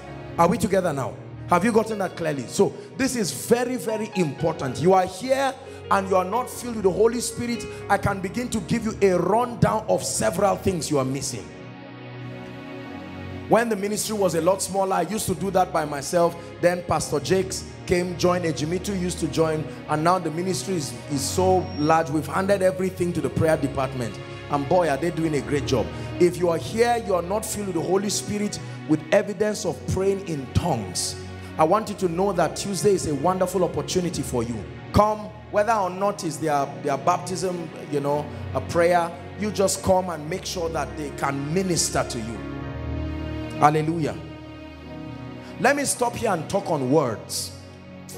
We will take from interpretation of tongues and the rest, because next week, please don't mix next week, it will be a very great impartation. The Lord instructed me to activate these gifts, but I want to talk on words. The Holy Spirit, while I was getting ready to go and take my bath, I was just, you know, praying a little, and then the Holy Spirit began to minister to me. The anointing of the Spirit just came strong upon me, and the Lord told me that I should speak to people about words. Write this down. Words are God's instrument of creation. Words. Next week when I teach you we finish the vocal gifts and the power gifts, we'll talk some more. But it's important for you to know. Words are God's instrument of creation. And one classic proof of spiritual growth and maturity is the ability to speak consistent with the word of God. Listen carefully.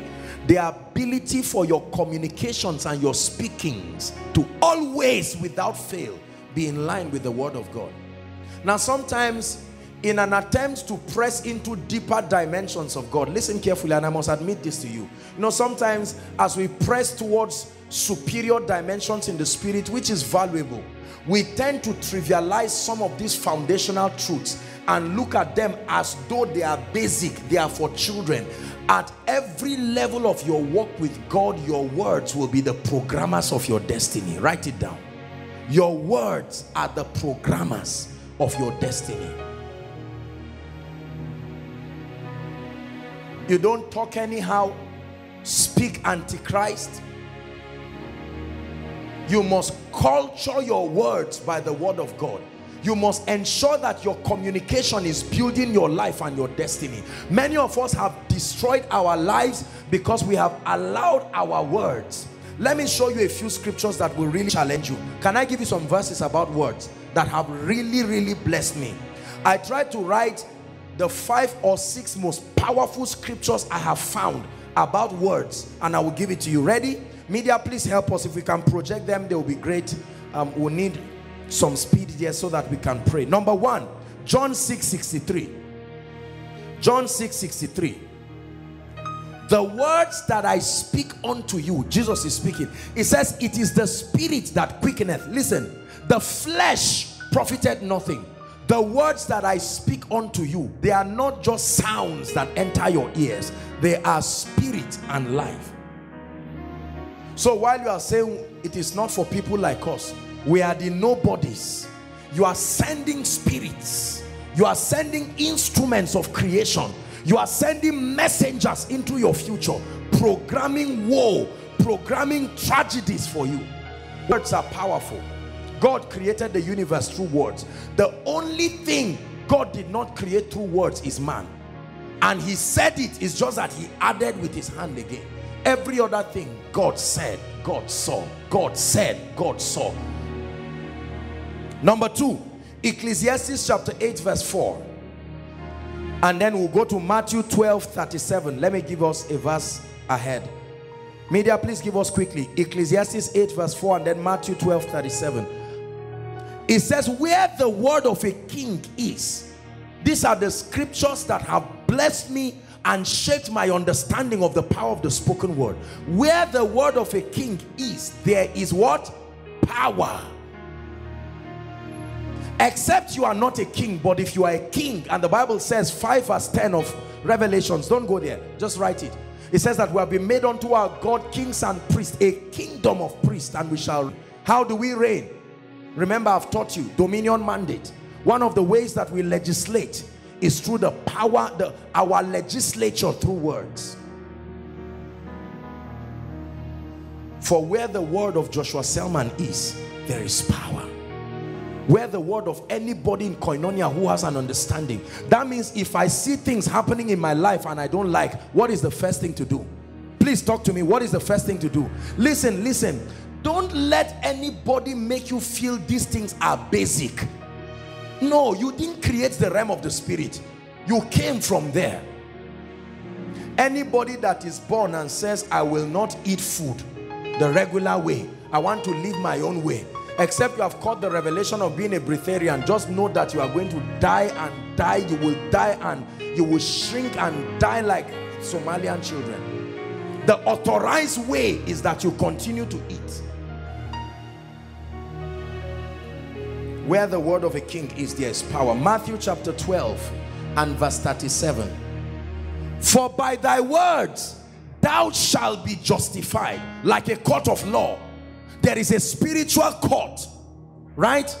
The realm of the spirit works on a legal basis. He said, for by thy words, as easy as salvation is, it takes words to impart the life of Christ to you. The word is near thee, even in thy heart and in thy mouth, the word of faith that we preach, right? Romans 10 verse 8 to 10. For by thy words thou shalt be justified, and by thy words thou shalt be condemned. So when you are condemned, who condemned you? It's not really your neighbor. No. No. You're only attracted to your life what your words made. I refuse to speak negative about myself. I refuse it. You will never hear me say anything sarcastic about myself. I love myself. I think it was School of Ministry students I was teaching, and I was telling them that these people that hang themselves, it has been a wonder for me for many years. Even if I were not born again, I won't hang myself. No. I love myself passionately. Hang myself? No. I may quarrel myself. I may challenge me, but to hang, to go and stand on a rope and just tie myself? No. By your words you are justified. By your words you are condemned. Isaiah 43 verse 26. Then we go to Numbers 14:28. And then just 2 more and we're done. I just felt like speaking to us about words by the Spirit of God, because many believers are becoming careless. We speak anyhow and we don't mind, and we keep programming things that destroy us, and then we say it doesn't matter. It does matter, brothers and sisters. Everybody who warreth, everybody who strives for mastery must do so lawfully. We don't invent the rules. We find them out. It's an ancient path and we walk in it. Isaiah 43 and verse 26. It says the B part, it said, declare thou that thou mayest be justified. How do you justify yourself? So how does the sick justify himself? I'm healed in the name of Jesus. Yes, there might be pains, but I decree and declare, by his stripes I am healed. Now, when you are saying this, you see a lot of emojis look at you and say you are still a baby Christian.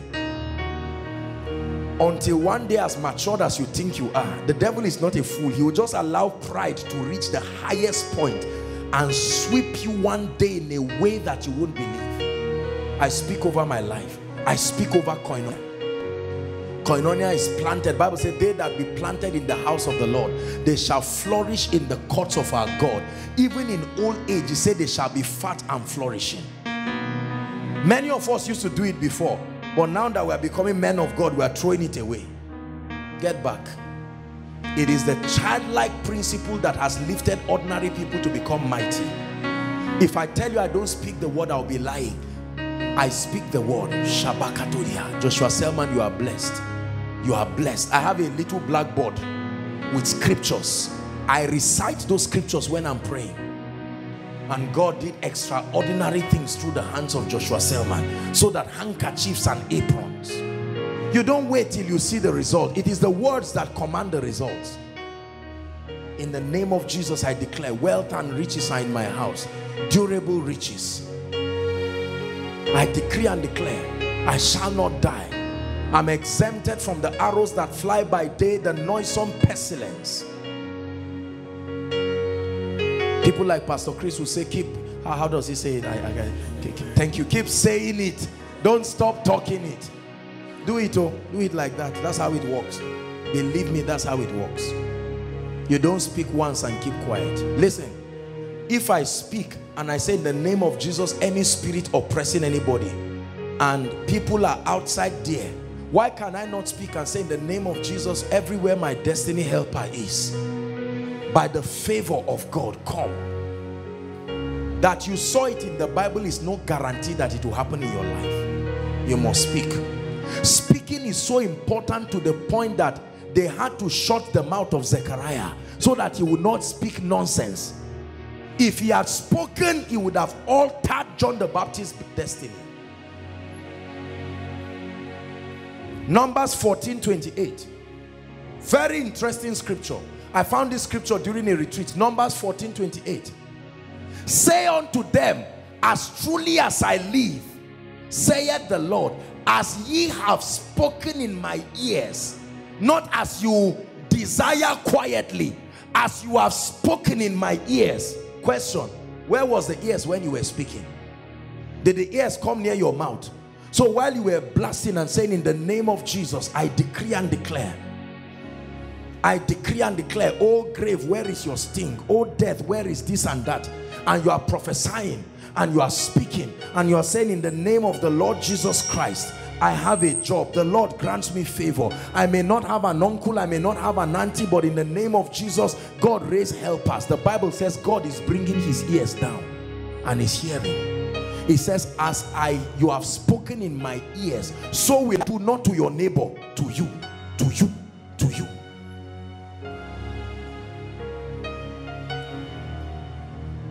Isaiah 44 verse 26. Isaiah 44 verse 26.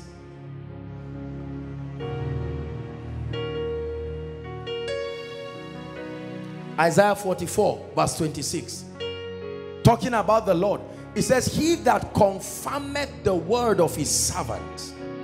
Confirm, meaning you speak and go. Let me tell you something. And performeth the counsel of his messengers. I want to teach you something about faith. Look up. Get any of my teachings on faith. Let me teach you something about faith. You see, Pastor, come. Satan has lived very long in this realm. Believers, hear me. Let me speak to you.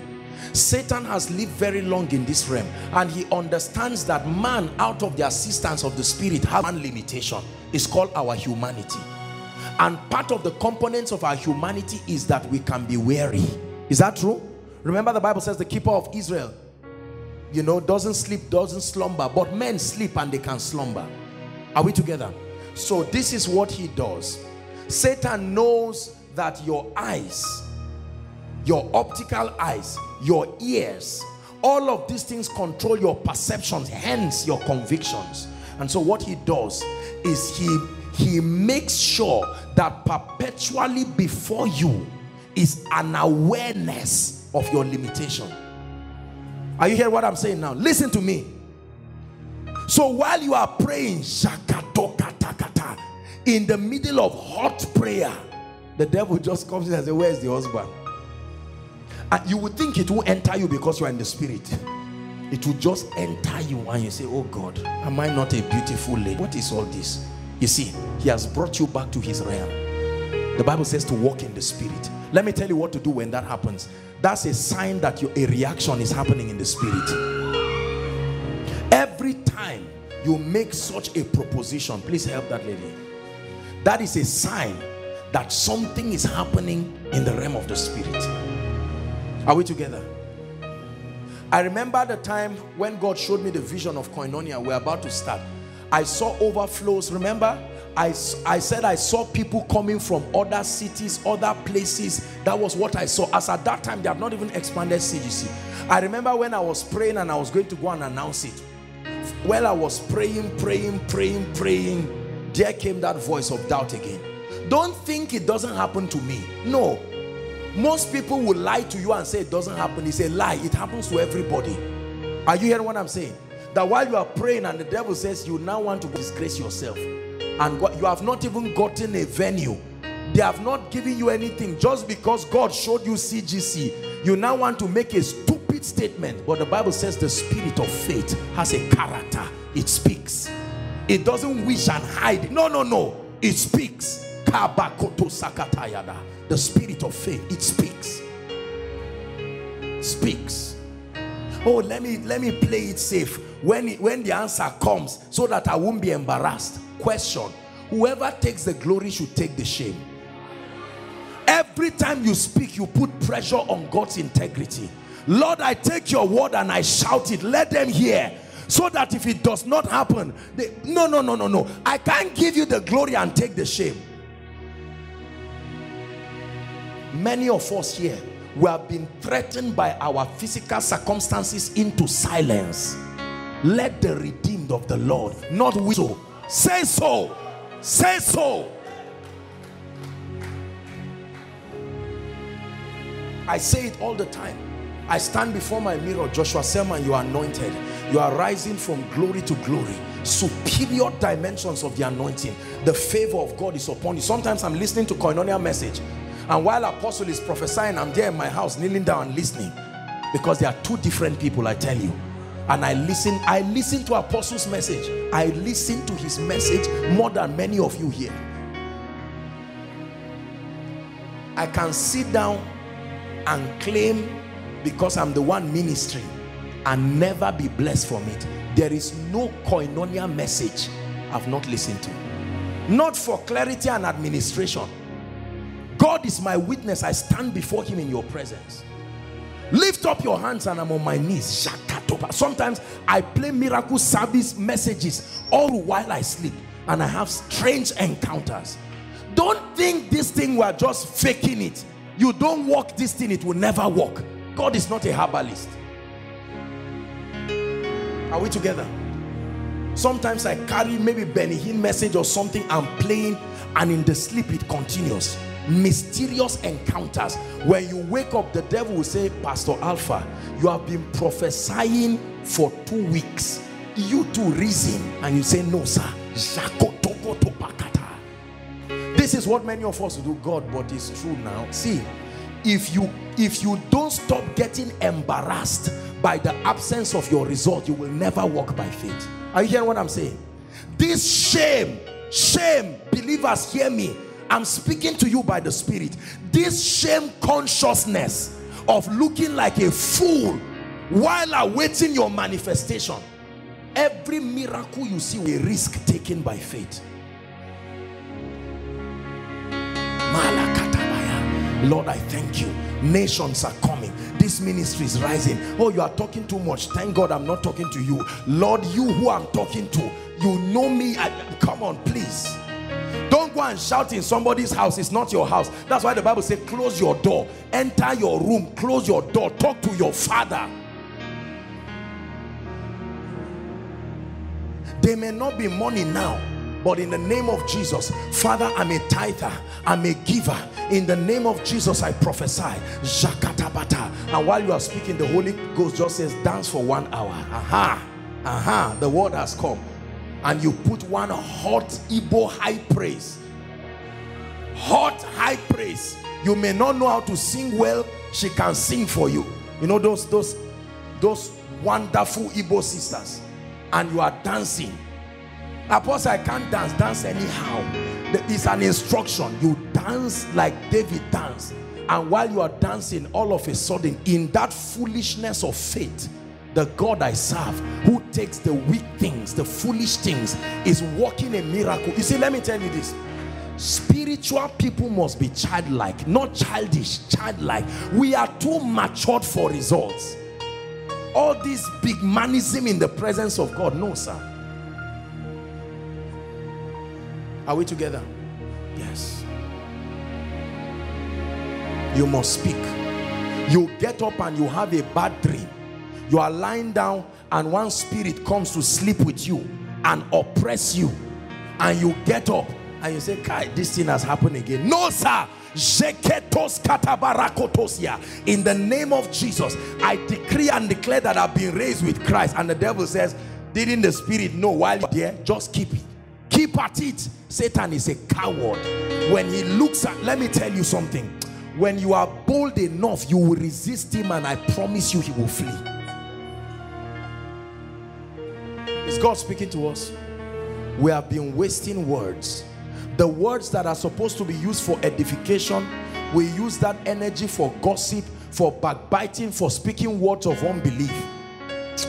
Pastor Alpha, that prayer we prayed that time, Shebi, you prayed it too. Let's be honest. Not that I'm saying there's no faith to, that's not what I'm saying, but is it really working? Just you don't need to let nobody know, just whisper it to me. That's unbelief. That thing you did is unbelief.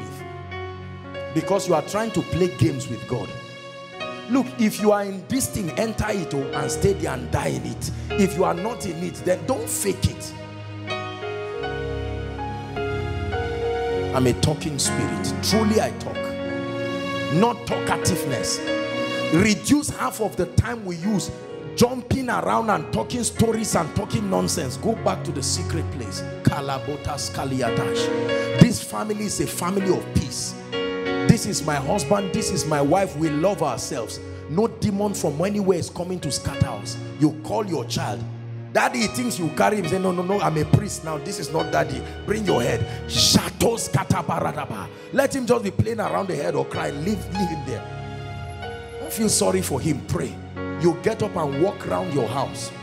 Dr. Paul Enenche was saying something. The Lord's garden that they are building now, he says almost every day he goes there to speak and build. Just the zinking of it, the roofing of that place is $6 million. $6 million to a 70,000 capacity seater. It's not just ritual. He will go there quietly in the night at his level and status. Lord, you have given the instruction. Let those who will publish it come. The Lord gave the word. Great. I pray over Koinonia. Lord, thank you. Financial help us. Don't just say favor is happening automatically. No. Lord, there are men and women who will bless me every service. I pray that prayer. I'll be honest with you. Lord, I am serving you in truth. And the Bible says, he that ministers to you in carnal things. Lord, I expect favor. I'm a receiver with thanksgiving. I receive grace. You have a troublesome tenant, someone who is disturbing you and making life easy. Instead of fighting physically, I've taught you spiritual intelligence. Shakatabata. Lord, this woman is making life uncomfortable for my children. In the name of Jesus, I make decree. I'm a man of peace. I declare my borders are peaceful. Even God, who quickeneth the dead and calleth, magnetizes, attracts things that be not as though they were. This is not positive confession. This is creation. Creation. Creation.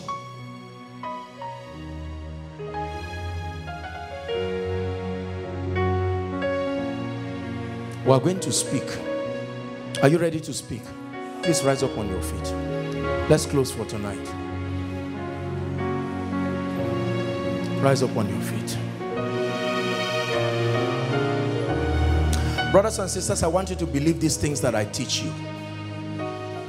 These are the keys. These are the keys that produce the results we desire. These are the keys. I want you to lift your voice in 1 minute. Our time is gone. Just lift your voice and thank the Lord for this word you have received tonight. Bless you, Pastor.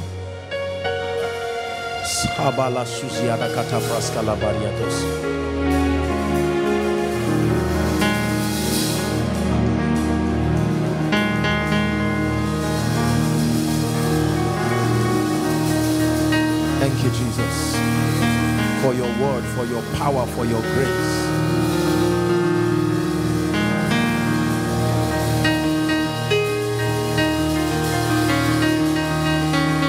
Hallelujah.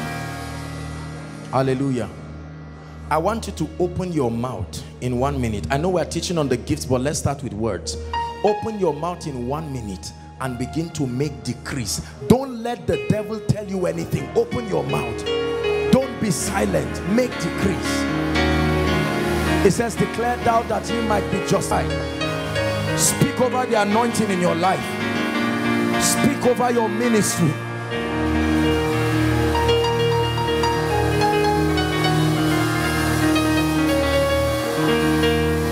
Are you prophesying?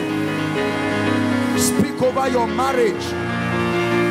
Speak over your destiny helpers. Cancel every negative word over your life. Nullify the scourging tongues of men. Pronouncements, conclusions that have come by men.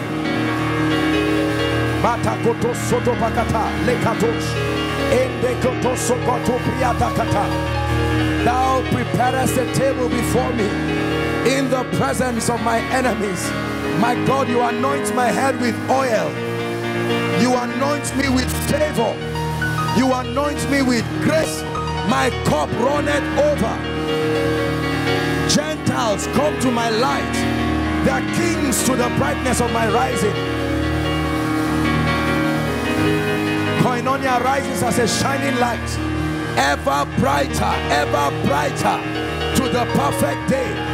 No weapon fashioned against me, no weapon fashioned against this ministry shall prosper, and every tongue that rises up against me shall fall in judgment. Declare, declare. I decree and declare, I am planted in the house of God. I flourish in the courts of my God. I am fat and flourishing. The abundance of the earth is delivered unto me. Everything works for my good. Everything works in my favor. Men arise to help me. Men arise to support what I represent. In the name of Jesus Christ. The Lord makes me a blessing. I remain a blessing. I remain a blessing in the name of Jesus. Rising ever brighter, growing in the anointing, growing in illumination, ministry expanding on the left and on the right. In the name of Jesus Christ, the purposes of Christ being established through Koinonia. I decree and declare, all that God has given me is blessed. I and the children that God has given me, we are for signs and wonders. Signs and wonders. I enjoy abundance. I enjoy supplies. Don't be tired Don't let the devil deceive you that what you are saying is not sending a signal in the realm of the spirit. I'm fruitful on every side in the name of Jesus Christ. The spirit of revelation is upon me. I have understanding. I have understanding. I have the mind of Christ. The love of God is at work in me. It's my year of triumph. I prophesy, thanks be to God who causes me to triumph. It's my year of triumph in the name of Jesus Christ. No death. I have no business with death. In the name of Jesus Christ, I walk in dominion. I walk in grace. Katos kabaratoshia kata.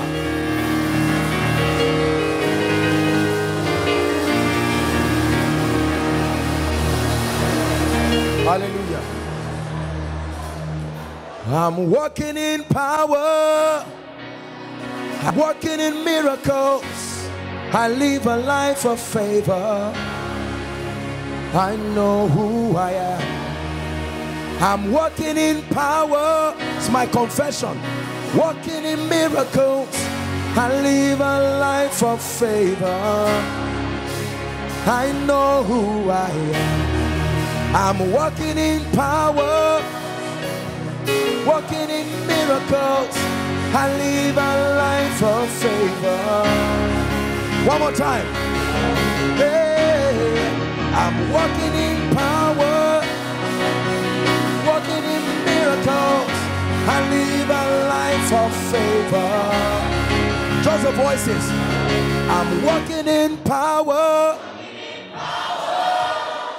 I'm walking in miracles.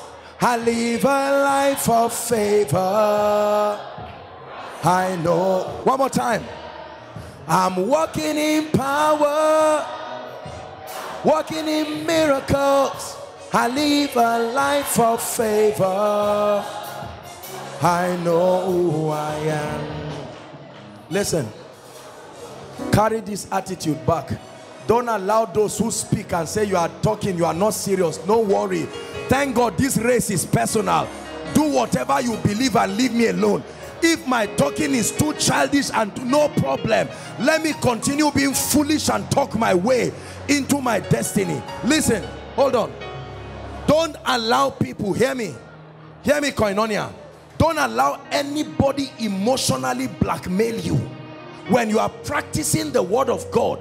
Don't allow anybody make you feel, please, what is all this childish thing? This is how kings reign. This is how people legislate. I will never stop speaking. Hallelujah. Keep standing, our time is gone. Please don't miss next week's. Next week is the graduation of our School of Ministry students. Hallelujah. So it's going to be the week afterwards. Hallelujah. Before I take the altar call, it's a very important announcement. As you know, our SOM graduation is one of the major ministry activities. We're happy. This is the 5th set of our students, and we are very, very proud to be releasing them. The largest set so far. Praise the Lord. I want you, is another miracle service on its own. So I want you to come early. Please come. If you can come from 5:30 or 5:45, no problem, so that we can start. There's a lot to do. There are many of them. Please make sure that you are here, and let's celebrate and let's trust God. Invite your loved ones, those who are following, listening from all over. You can follow. We'll still, those online, you can still connect with us. Hallelujah. Now I have to do this. I felt so bad because of the miracle service. I couldn't make an altar call, and I tell you, I've been feeling guilty from Sunday till now. Not guilt like condemnation, but it's just been in my heart. I had to ask God for forgiveness. I don't know how many times. So we're going to make an altar call now. If the Lord started convicting you right from Sunday, and then with the balance of what has happened today, there are people here, inside, outside, overflow 1, 2, by the road, those following online. I want to give you an opportunity to make Jesus Lord of your life. Our time is gone, so you will have to be fast.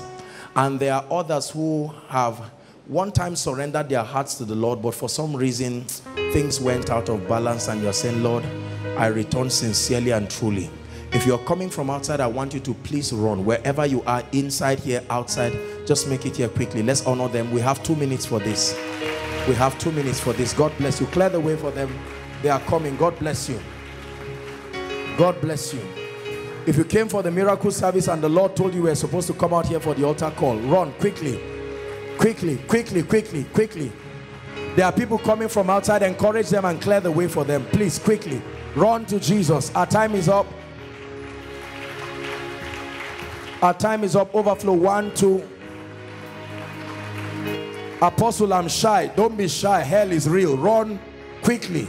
Quickly. Jesus is Lord of your life. He wants to make meaning out of your life and destiny. And you are here, you are saying, Apostle, I gave my life to Jesus one time. Keep coming. God bless you. Run, run, and come. Apostle, can I come and rededicate my life to Christ? You're more than welcome. Join them quickly. Join them quickly. I'm not sure whether I'm born again or not. You are invited. Join them and be sure. Join them and be sure.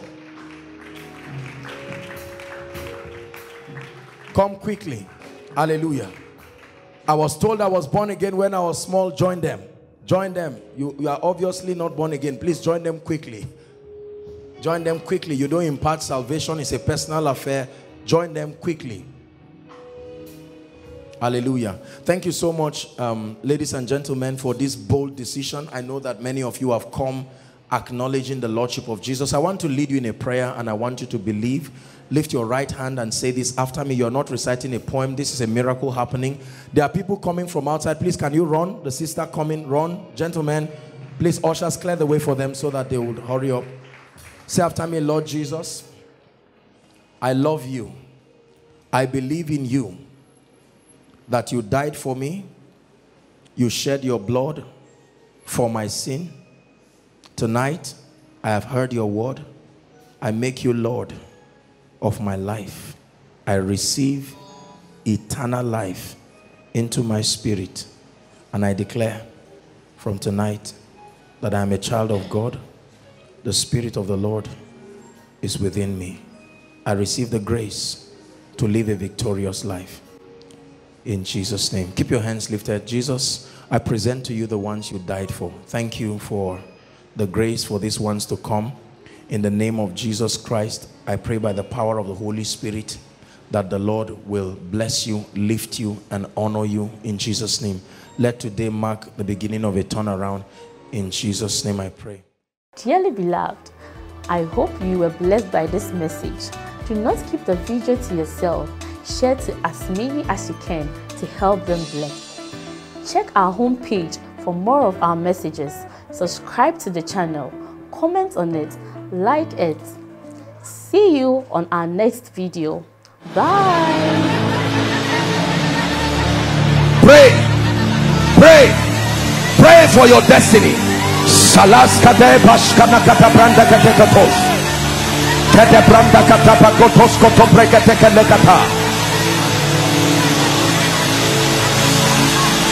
The phase of development. Lord, grant me the discipline